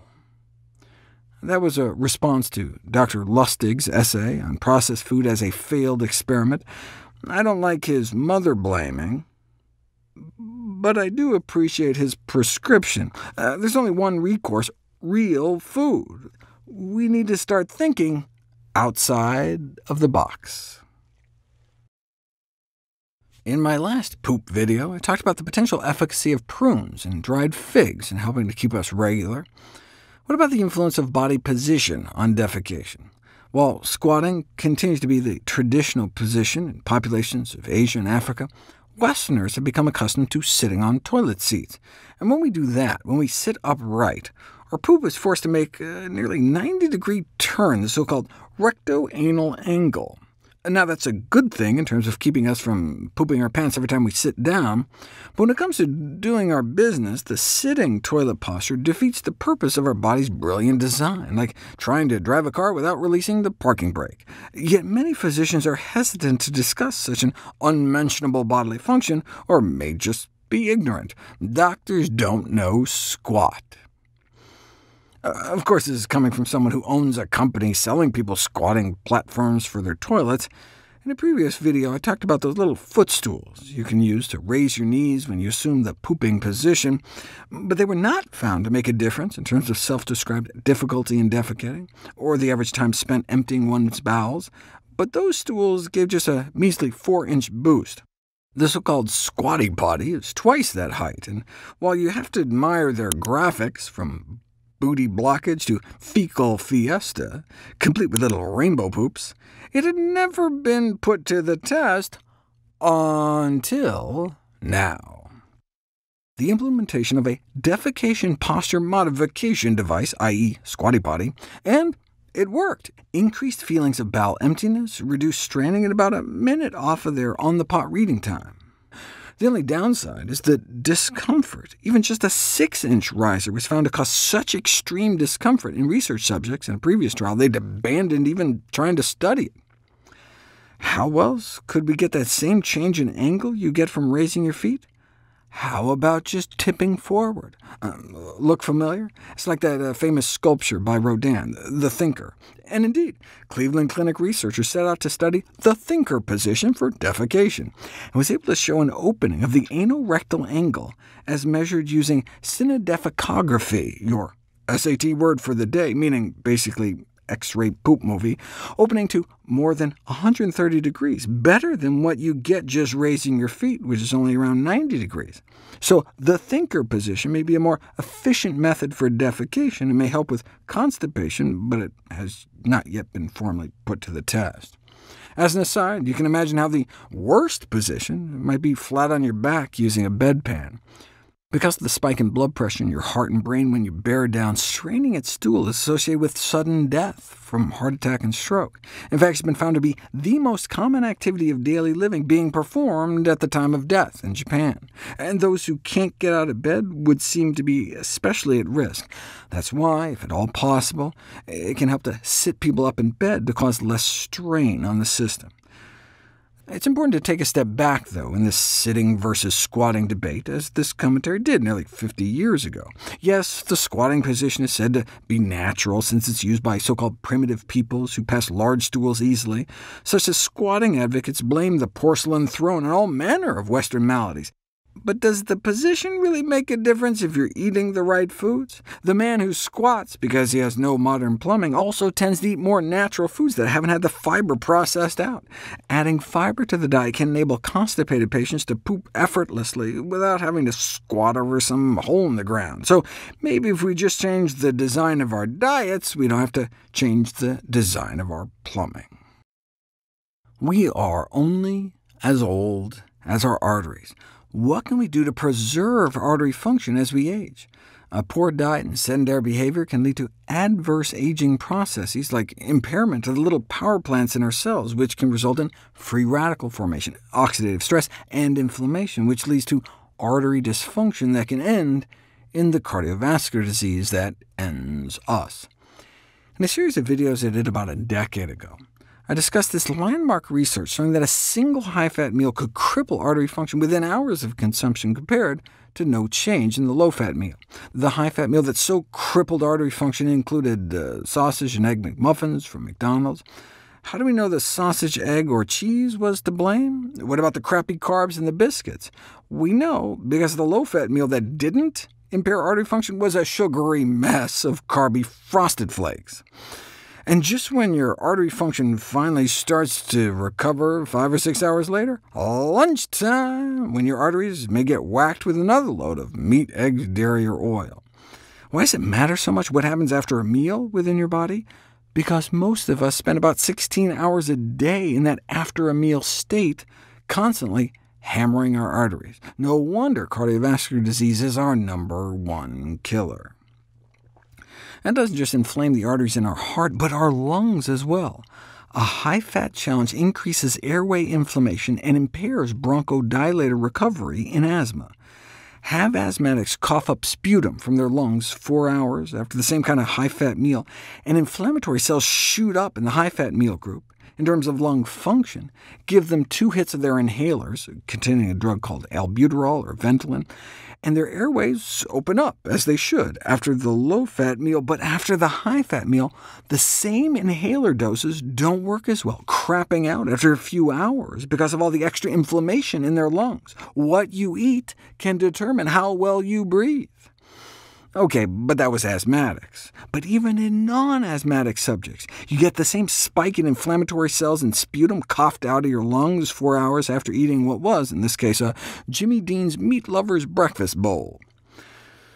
And there aren't only more inflammatory cells, there's also a doubling in the amount of pro-inflammatory oxidized bad LDL cholesterol sucked up by the type of white blood cells that go on to form foam cells. Those are the cells that build up the inflamed pus in your artery wall that leads to heart attacks.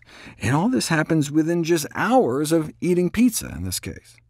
The fat in your blood goes up, and so do your endotoxin levels. Endotoxins are components of bacterial cell walls, and foods like meat can be so contaminated with bacteria, alive and dead, that they accumulate endotoxins. And we're talking about both red meat and white meat. But recent research, published in 2020, suggests the main culprit may not be endotoxins after all, but the fat itself. The saturated fat floating in your blood after an unhealthy meal may be inducing the inflammation more directly.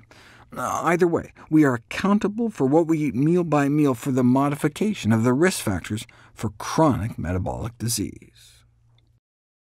In my last video, I discussed studies that show a single meal high in saturated fat can impair artery function in men, as measured in the arm, but what we're more concerned about is blood flow to the wall of the heart. Researchers randomized men to eat either a high-fat meal that was more than 60% fat, half of it saturated, with more than an egg's worth of cholesterol, or a low-fat meal that was mostly carbs with less than 10% fat and 50 times less cholesterol. Here's a Doppler recording of the left anterior descending coronary artery, known as the Widowmaker, before the high-fat meal. Nice strong signal, squeezed down within hours after eating. This was taken 5 hours after the high-fat meal. The coronary flow reserve decreased after a single high-fat meal, but not after a low-fat meal with the same number of calories. What does this coronary reserve mean? If part of a coronary artery is blocked for any reason, the surrounding vessels expand. That extra expansion capacity is called the coronary flow reserve, and it's clamped down within hours of eating a fatty meal, undermining the heart's ability to compensate for clogged arteries. That's how a high-fat meal affects blood flow to the heart. In extreme cases, you can even witness it in the back of someone's eye. This is the before. See the sluggish, milky-colored vessels? And then after a low-fat diet and drugs to help clear the fat out of the bloodstream. Can you see the difference? Their blood before looked like a milkshake.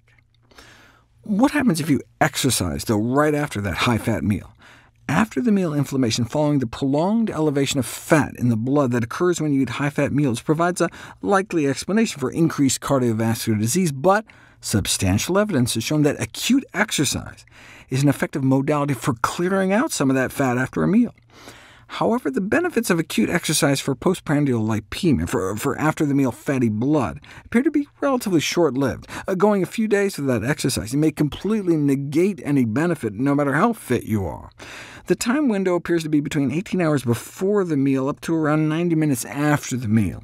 And how much exercise do we need? About an hour of moderate-intensity exercise should do it. In this study, though, it only took 20 minutes of stair climbing, broken up into 5 minutes every hour for 4 hours, after a McDonald's breakfast of hash browns, eggs, pancakes, muffins, sausage, and a milkshake. Following such a meal, artery function significantly decreased when the subjects just sat around after eating, but not when they did the hourly stair-climbing exercises. In conclusion, hourly exercise may attenuate the negative effects not only of prolonged sitting, but also of high-fat meal intake, suggesting that stair-climbing should be incorporated as an easily accessible lifestyle strategy to protect artery function. Of course, it goes without saying that the other way you can protect artery function is not to eat breakfast at McDonald's in the first place. Such a meal would also have more than 2,000 milligrams of sodium, more than the 1,500 the American Heart Association recommends you stay under for the entire day. Give someone a meal with even less salt, a third less, and that alone can still impair artery function within an hour of consumption, even independent of the increase in blood pressure. When it comes to blood pressure, some people are salt-sensitive, meaning they suffer a large bump in blood pressure when they eat salt, but others are said to be salt-resistant. Their blood pressure doesn't really depend much on their salt intake. So for these people, is salt okay? No. High dietary sodium intake reduces artery function regardless of whether your blood pressure is salt-sensitive or salt-resistant.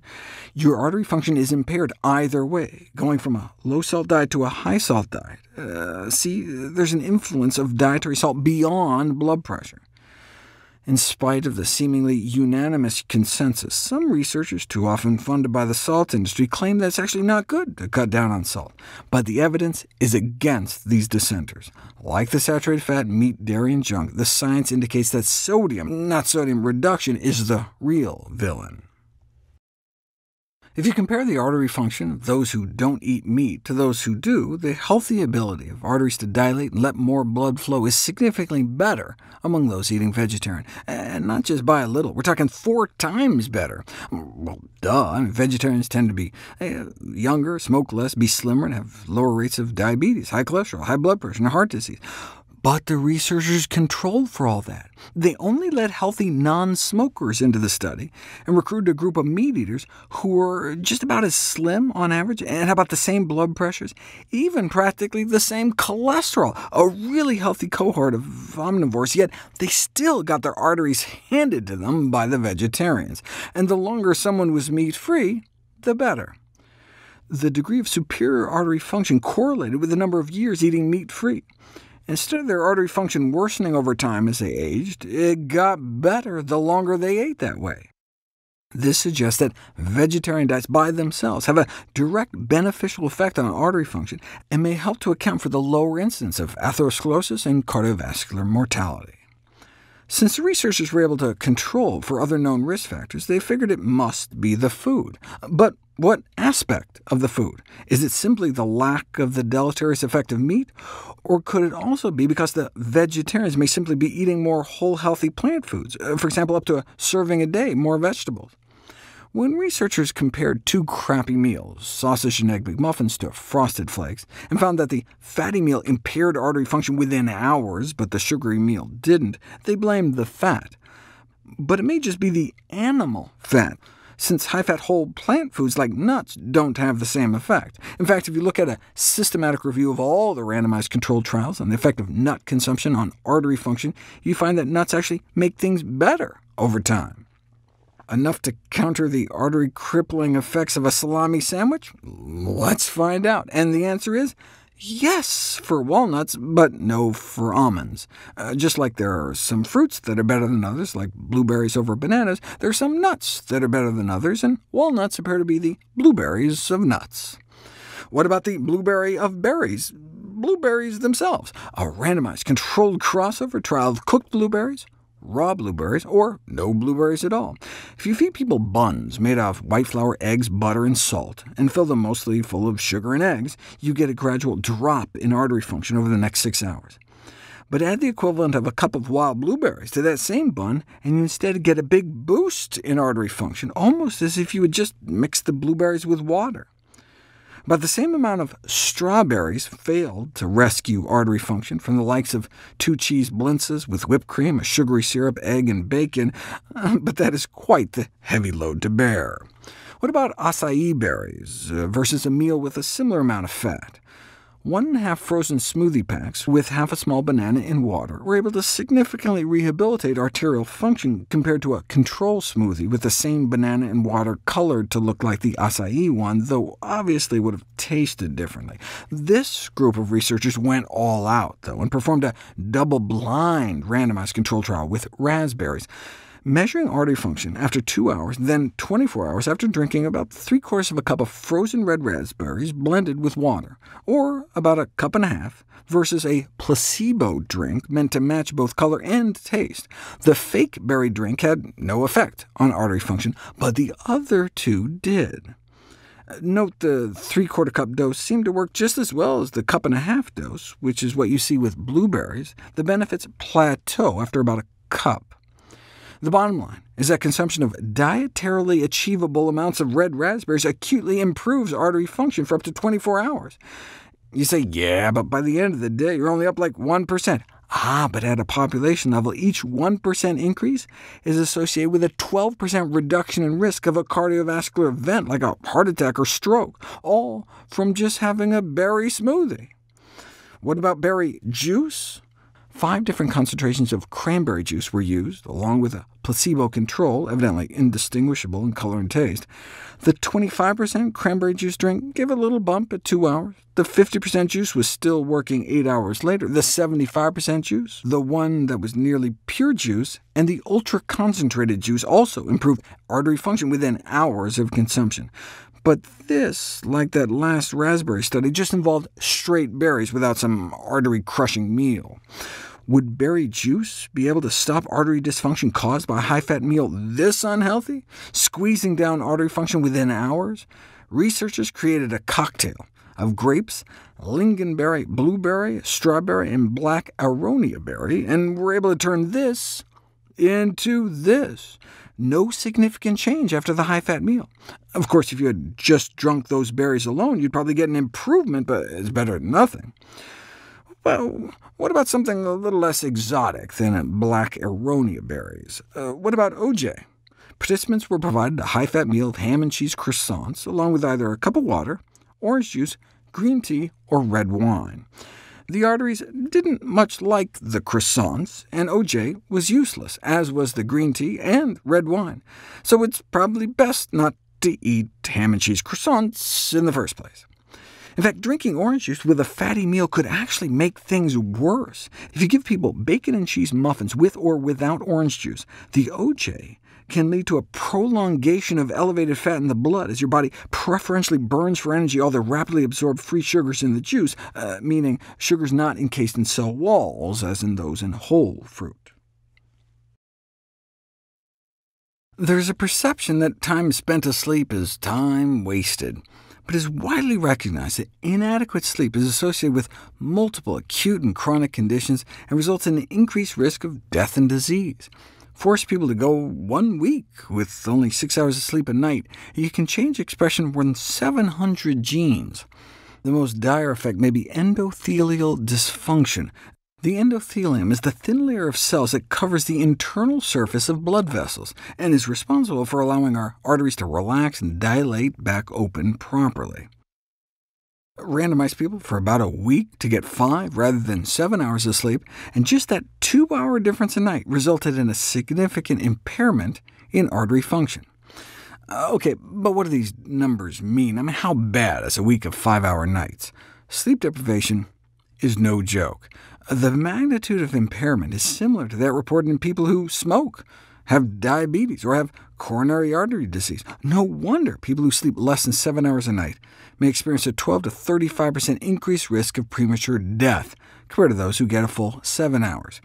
Yet a significant proportion of the population may routinely get less than that. Sufficiently long, restful sleep sessions each night are said to be an indisputable cornerstone of good health. OK, so what can we do about it? Those who have sleep apnea, a common consequence of obesity that interferes with sleep, benefit from the use of CPAP machines while they're losing the weight to treat the underlying cause, hopefully. But what if apnea isn't your problem?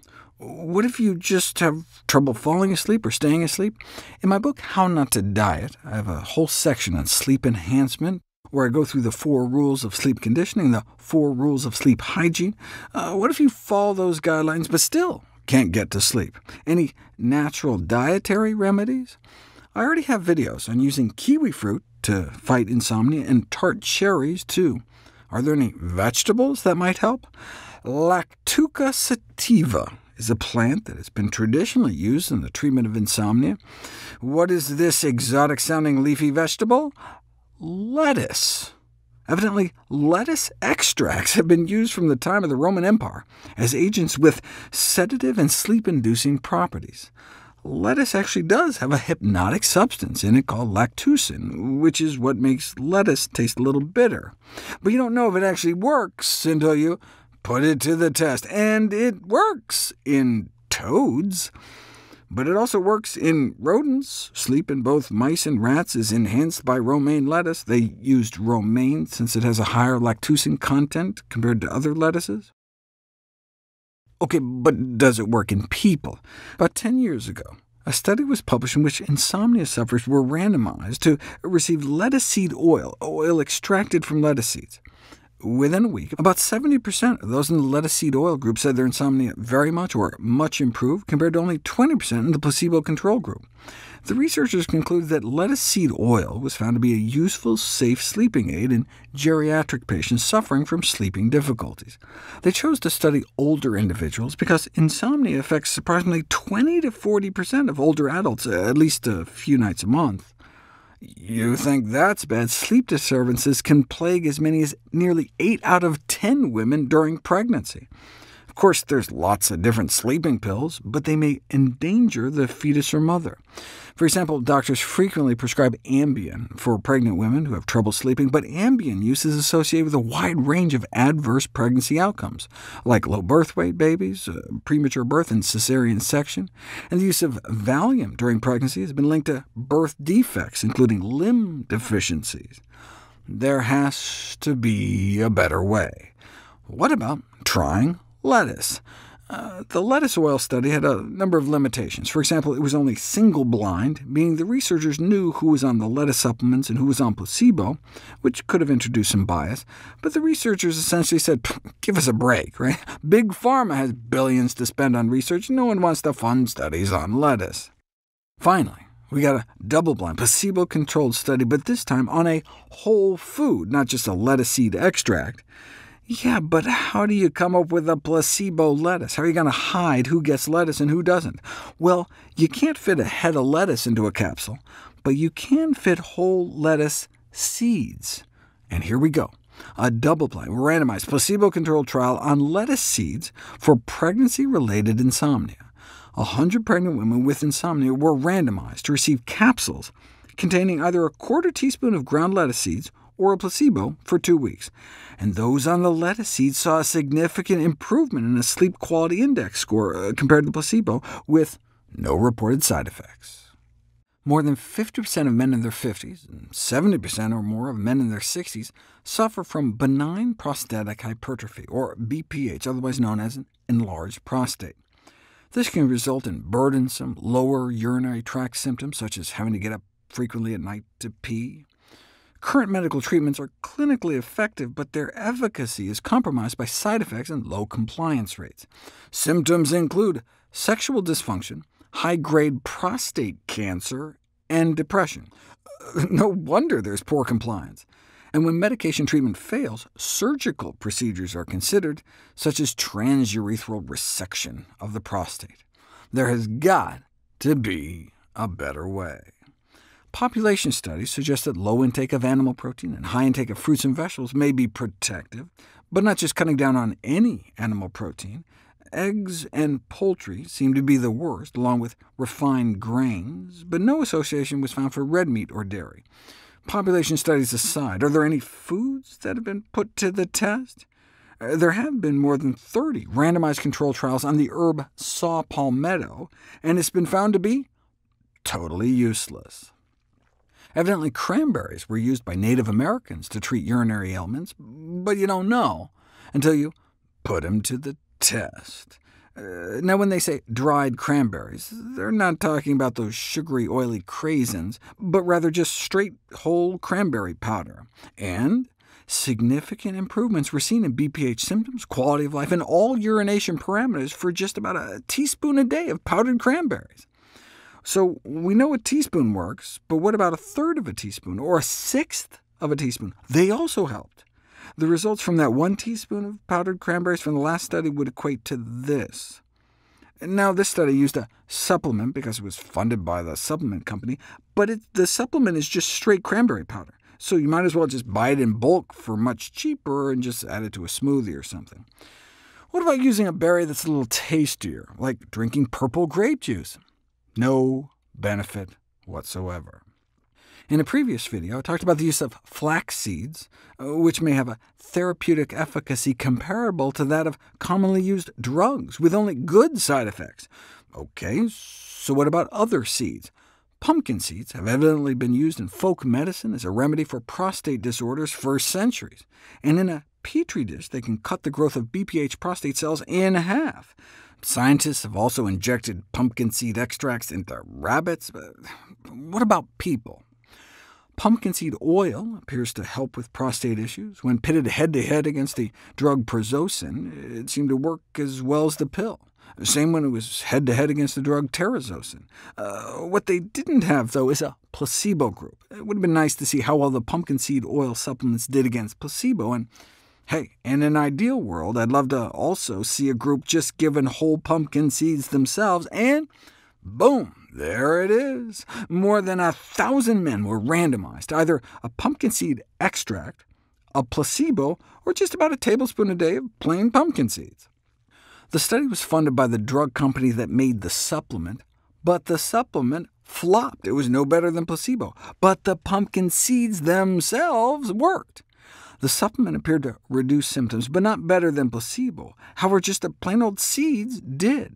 So it wasn't just some compound extracted from the oil, and in fact we've since learned that even an oil-free extract seemed to work. Bottom line, the researchers concluded, is that pumpkin seed could be recommended for BPH patients with mild to moderate symptoms. This conclusion was echoed by the European equivalent of the FDA. Pumpkin seeds can be used for the relief of lower urinary tract symptoms related to an enlarged prostate, after more serious conditions have been excluded by a medical doctor. Worldwide, physical inactivity accounted for more than 10 million years of healthy life lost, but what we eat accounts for nearly 20 times that. Unhealthy diets shave hundreds of millions of disability-free years off of people's lives every year. What are the worst aspects of our diets? 4 out of the 5 of the deadliest dietary traps involve not eating enough of certain foods, not eating enough whole grains, not eating enough fruits, not eating enough nuts and seeds, and not eating enough vegetables. But our most fatal flaw is too much salt. That's on the order of 15 times deadlier than diets too high in soda, for example, just to keep things in perspective. There remains no single more effective public health action related to nutrition than the reduction of sodium in the diet. This is why national and international health organizations have called for warning labels on salt packets and salt shakers, with messages like, too much sodium in the diet causes high blood pressure and increases risk of stomach cancer, stroke, heart disease, and kidney disease. Limit your use. Salt also increases inflammation. For example, sodium intake is associated with increased disease activity in multiple sclerosis, an inflammatory autoimmune nerve condition, about 3 to 4 times the exacerbation rate in those with medium or high sodium intakes compared to those getting less than a teaspoon of salt total in a day. Just as you can see higher sodium levels in the tissues of those who suffer from lupus, another serious inflammatory autoimmune disease, you can correlate high sodium levels in the spinal cord of MS patients with the disease and decreased structural integrity. Where is sodium found, though? Really crappy food, so it's hard to know if increased salt intake is just a marker for a bad diet overall.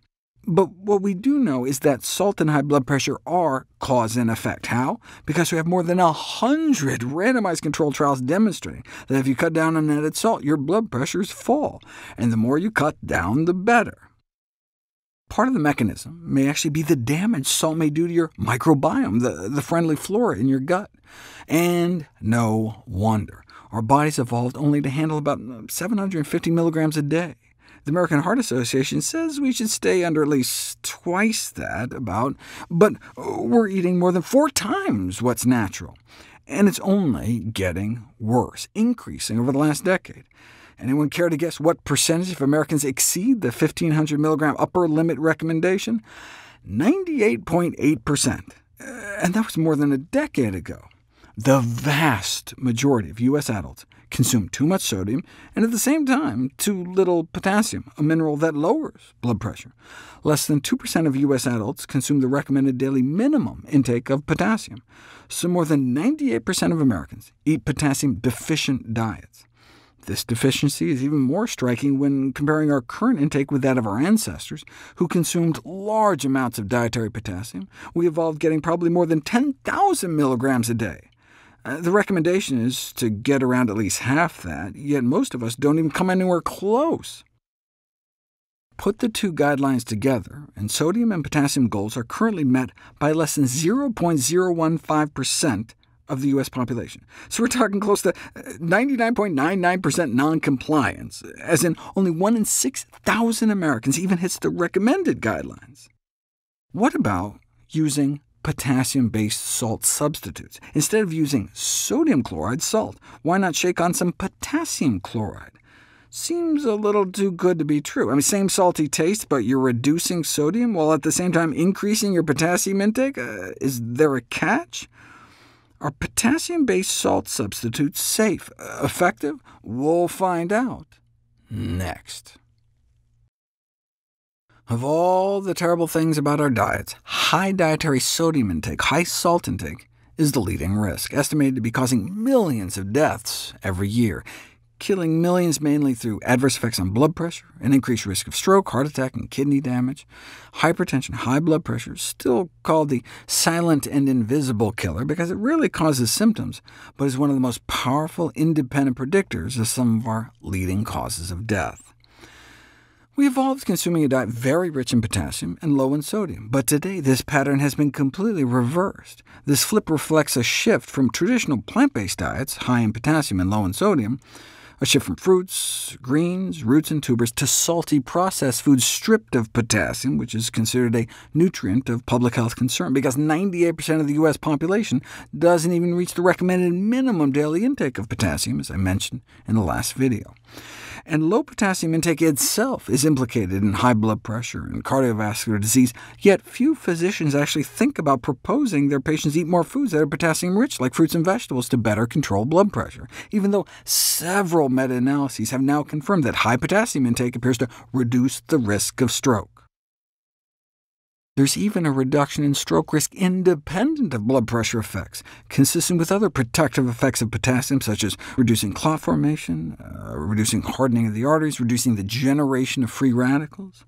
Higher sodium intake is associated with a 20% increased risk of dying prematurely, where higher potassium intake was associated with a 20% reduced risk of dying prematurely.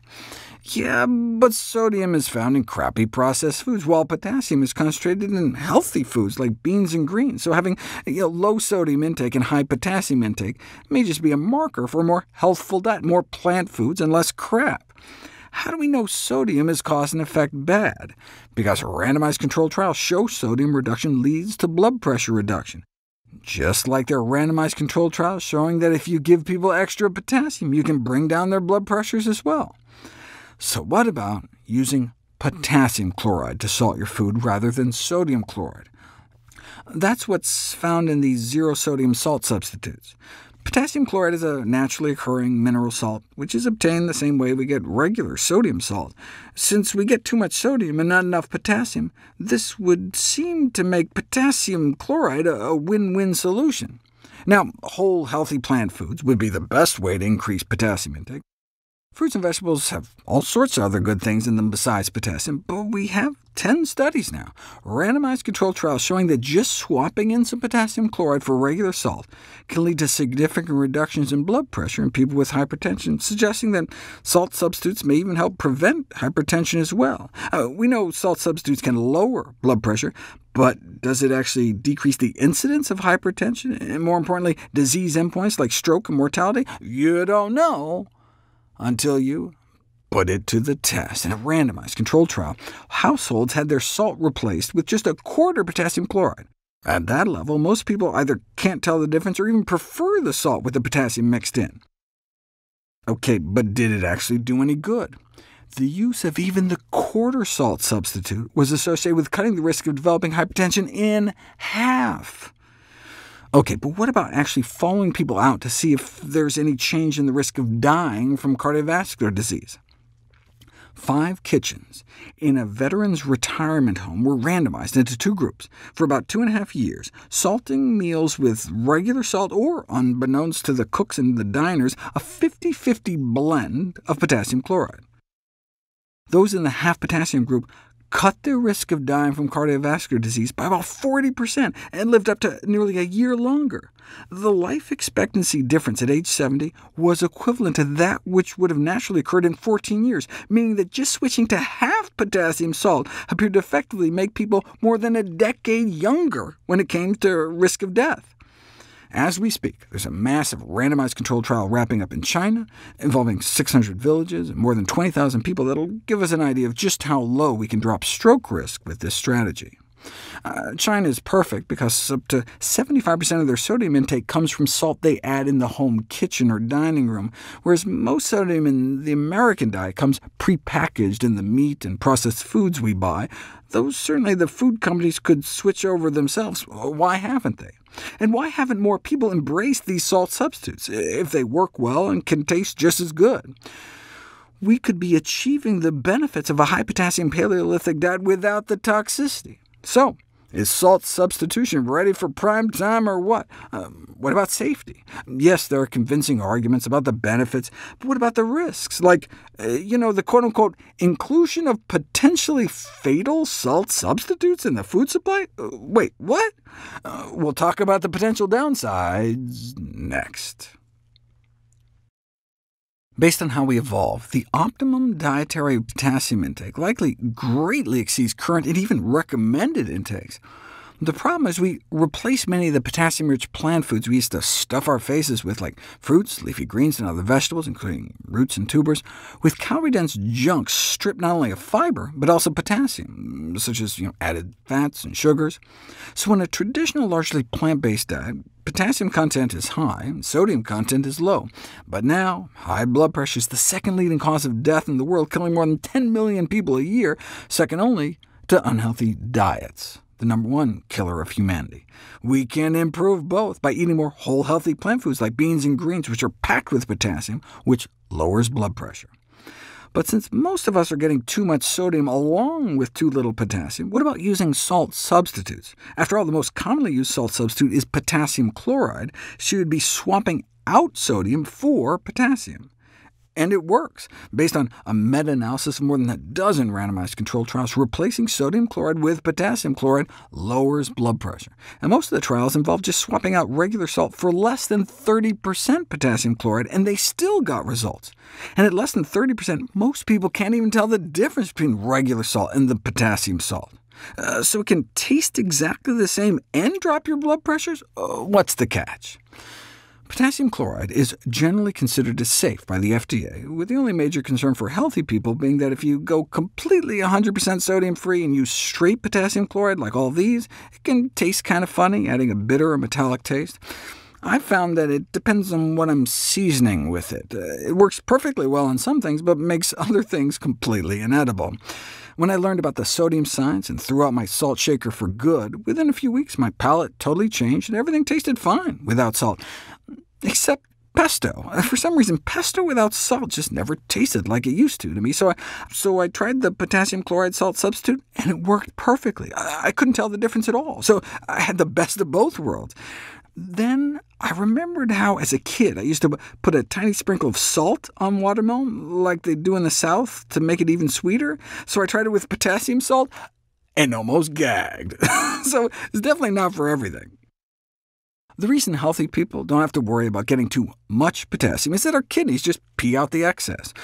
OK, but that's with potassium in food. What about supplements? No adverse effects have been shown for long-term intakes of potassium supplements as high as 3,000 milligrams a day. And in fact, blood levels of potassium are maintained in the normal range by healthy kidneys, even when potassium intake is increased to approximately 15,000 milligrams a day, which is no surprise, since we evolved eating so many healthy plant foods, so many fruits and vegetables, that the normal, natural potassium intake for the human species may be on the order of 15,000 milligrams a day. Basically, the normal range for potassium levels in the blood is between 3.5 and 5.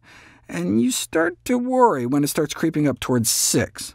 But give people potassium supplements, like all the salt substitution trials that have been giving study subjects an average of about 2,000 milligrams of potassium a day, and blood levels only go up 0.14, so they might go up from 4 to 4.14, not something that would push you into trouble.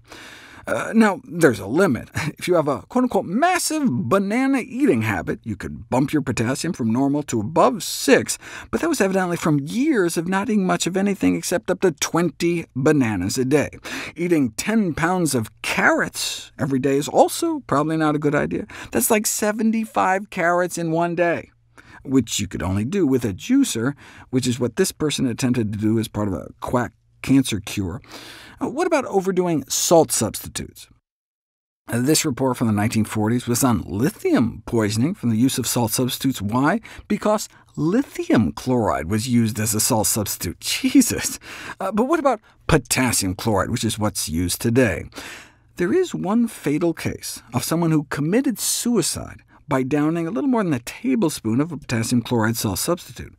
That doesn't seem like a lot. Just a tablespoon? I mean, how can we keep that on the shelf as if only a tablespoon will kill you?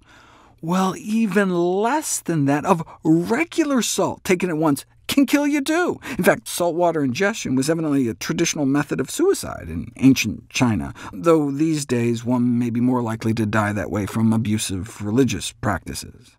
Having said all that, there are a small number of the population who may run into problems, primarily those with severely impaired kidney function. That's why there's been such a reluctance to push potassium-based salt substitutes on a population level. If your kidneys can't regulate your potassium, then you can definitely run into a serious issue. And we're talking about folks with known kidney disease, diabetes, since diabetes can lead to kidney damage, severe heart failure, those on medications that impair potassium excretion, older adults, and individuals with adrenal insufficiency. If you aren't sure if you're at risk, ask your doctor about getting your kidney function tested. Ironically, potassium is so good at reducing deaths from high blood pressure, even among those with kidney disease, using potassium chloride salt substitutes would probably still save more lives, despite the risk. Traditional dietary recommendations to kidney patients limited the intake of fruits and vegetables because of their high potassium content. However, this paradigm is rapidly changing due to the multiple benefits derived from a fundamentally plant-based diet. A whole food plant-based diet may even ameliorate chronic kidney disease. There's increasing evidence that a whole food plant-based diet may offer benefits like slowing the progression of chronic kidney disease and delaying kidney failure.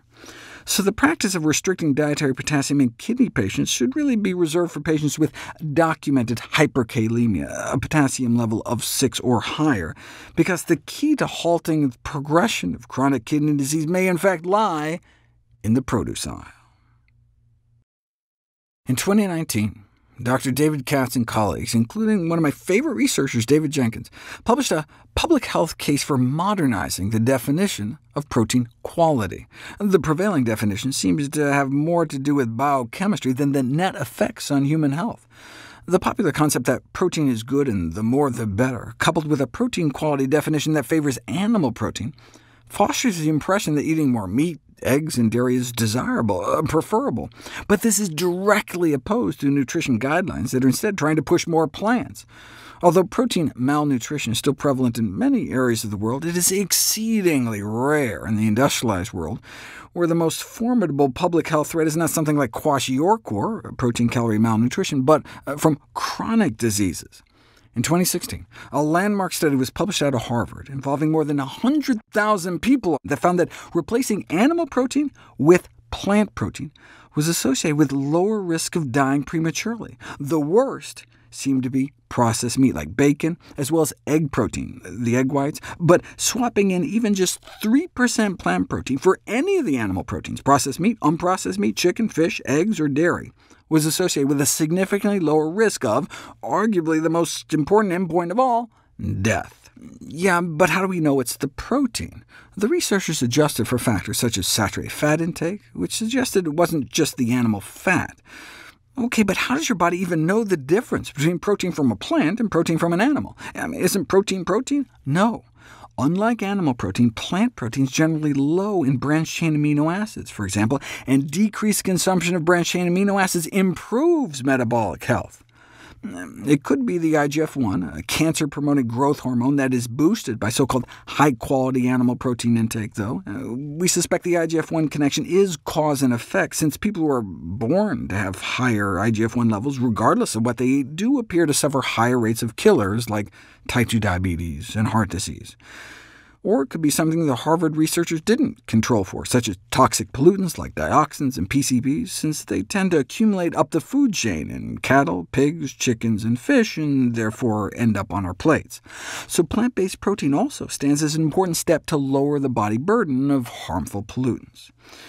If you don't think 100,000 people are enough, how about 400,000 people? The NIH AARP study is the largest diet cohort study in history.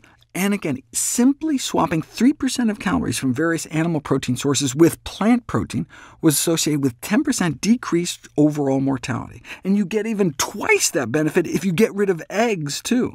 That's not a surprise, since egg consumption is associated with a higher risk of developing cardiovascular disease. Put all the studies together on dietary protein intake and mortality, and people who eat more protein tend to live shorter lives, but this is mainly driven by the harmful association of animal protein. Plant protein intake is inversely associated with mortality, meaning those who eat more plant protein tend to live longer lives. More animal protein may mean more mortality, whereas more plant protein is correlated with less mortality. So the best of both worlds would be to increase the intake of plant protein in place of animal protein. In other words, as another 2020 meta-analysis concluded, persons should be encouraged to increase their plant protein intake to potentially decrease their risk of death.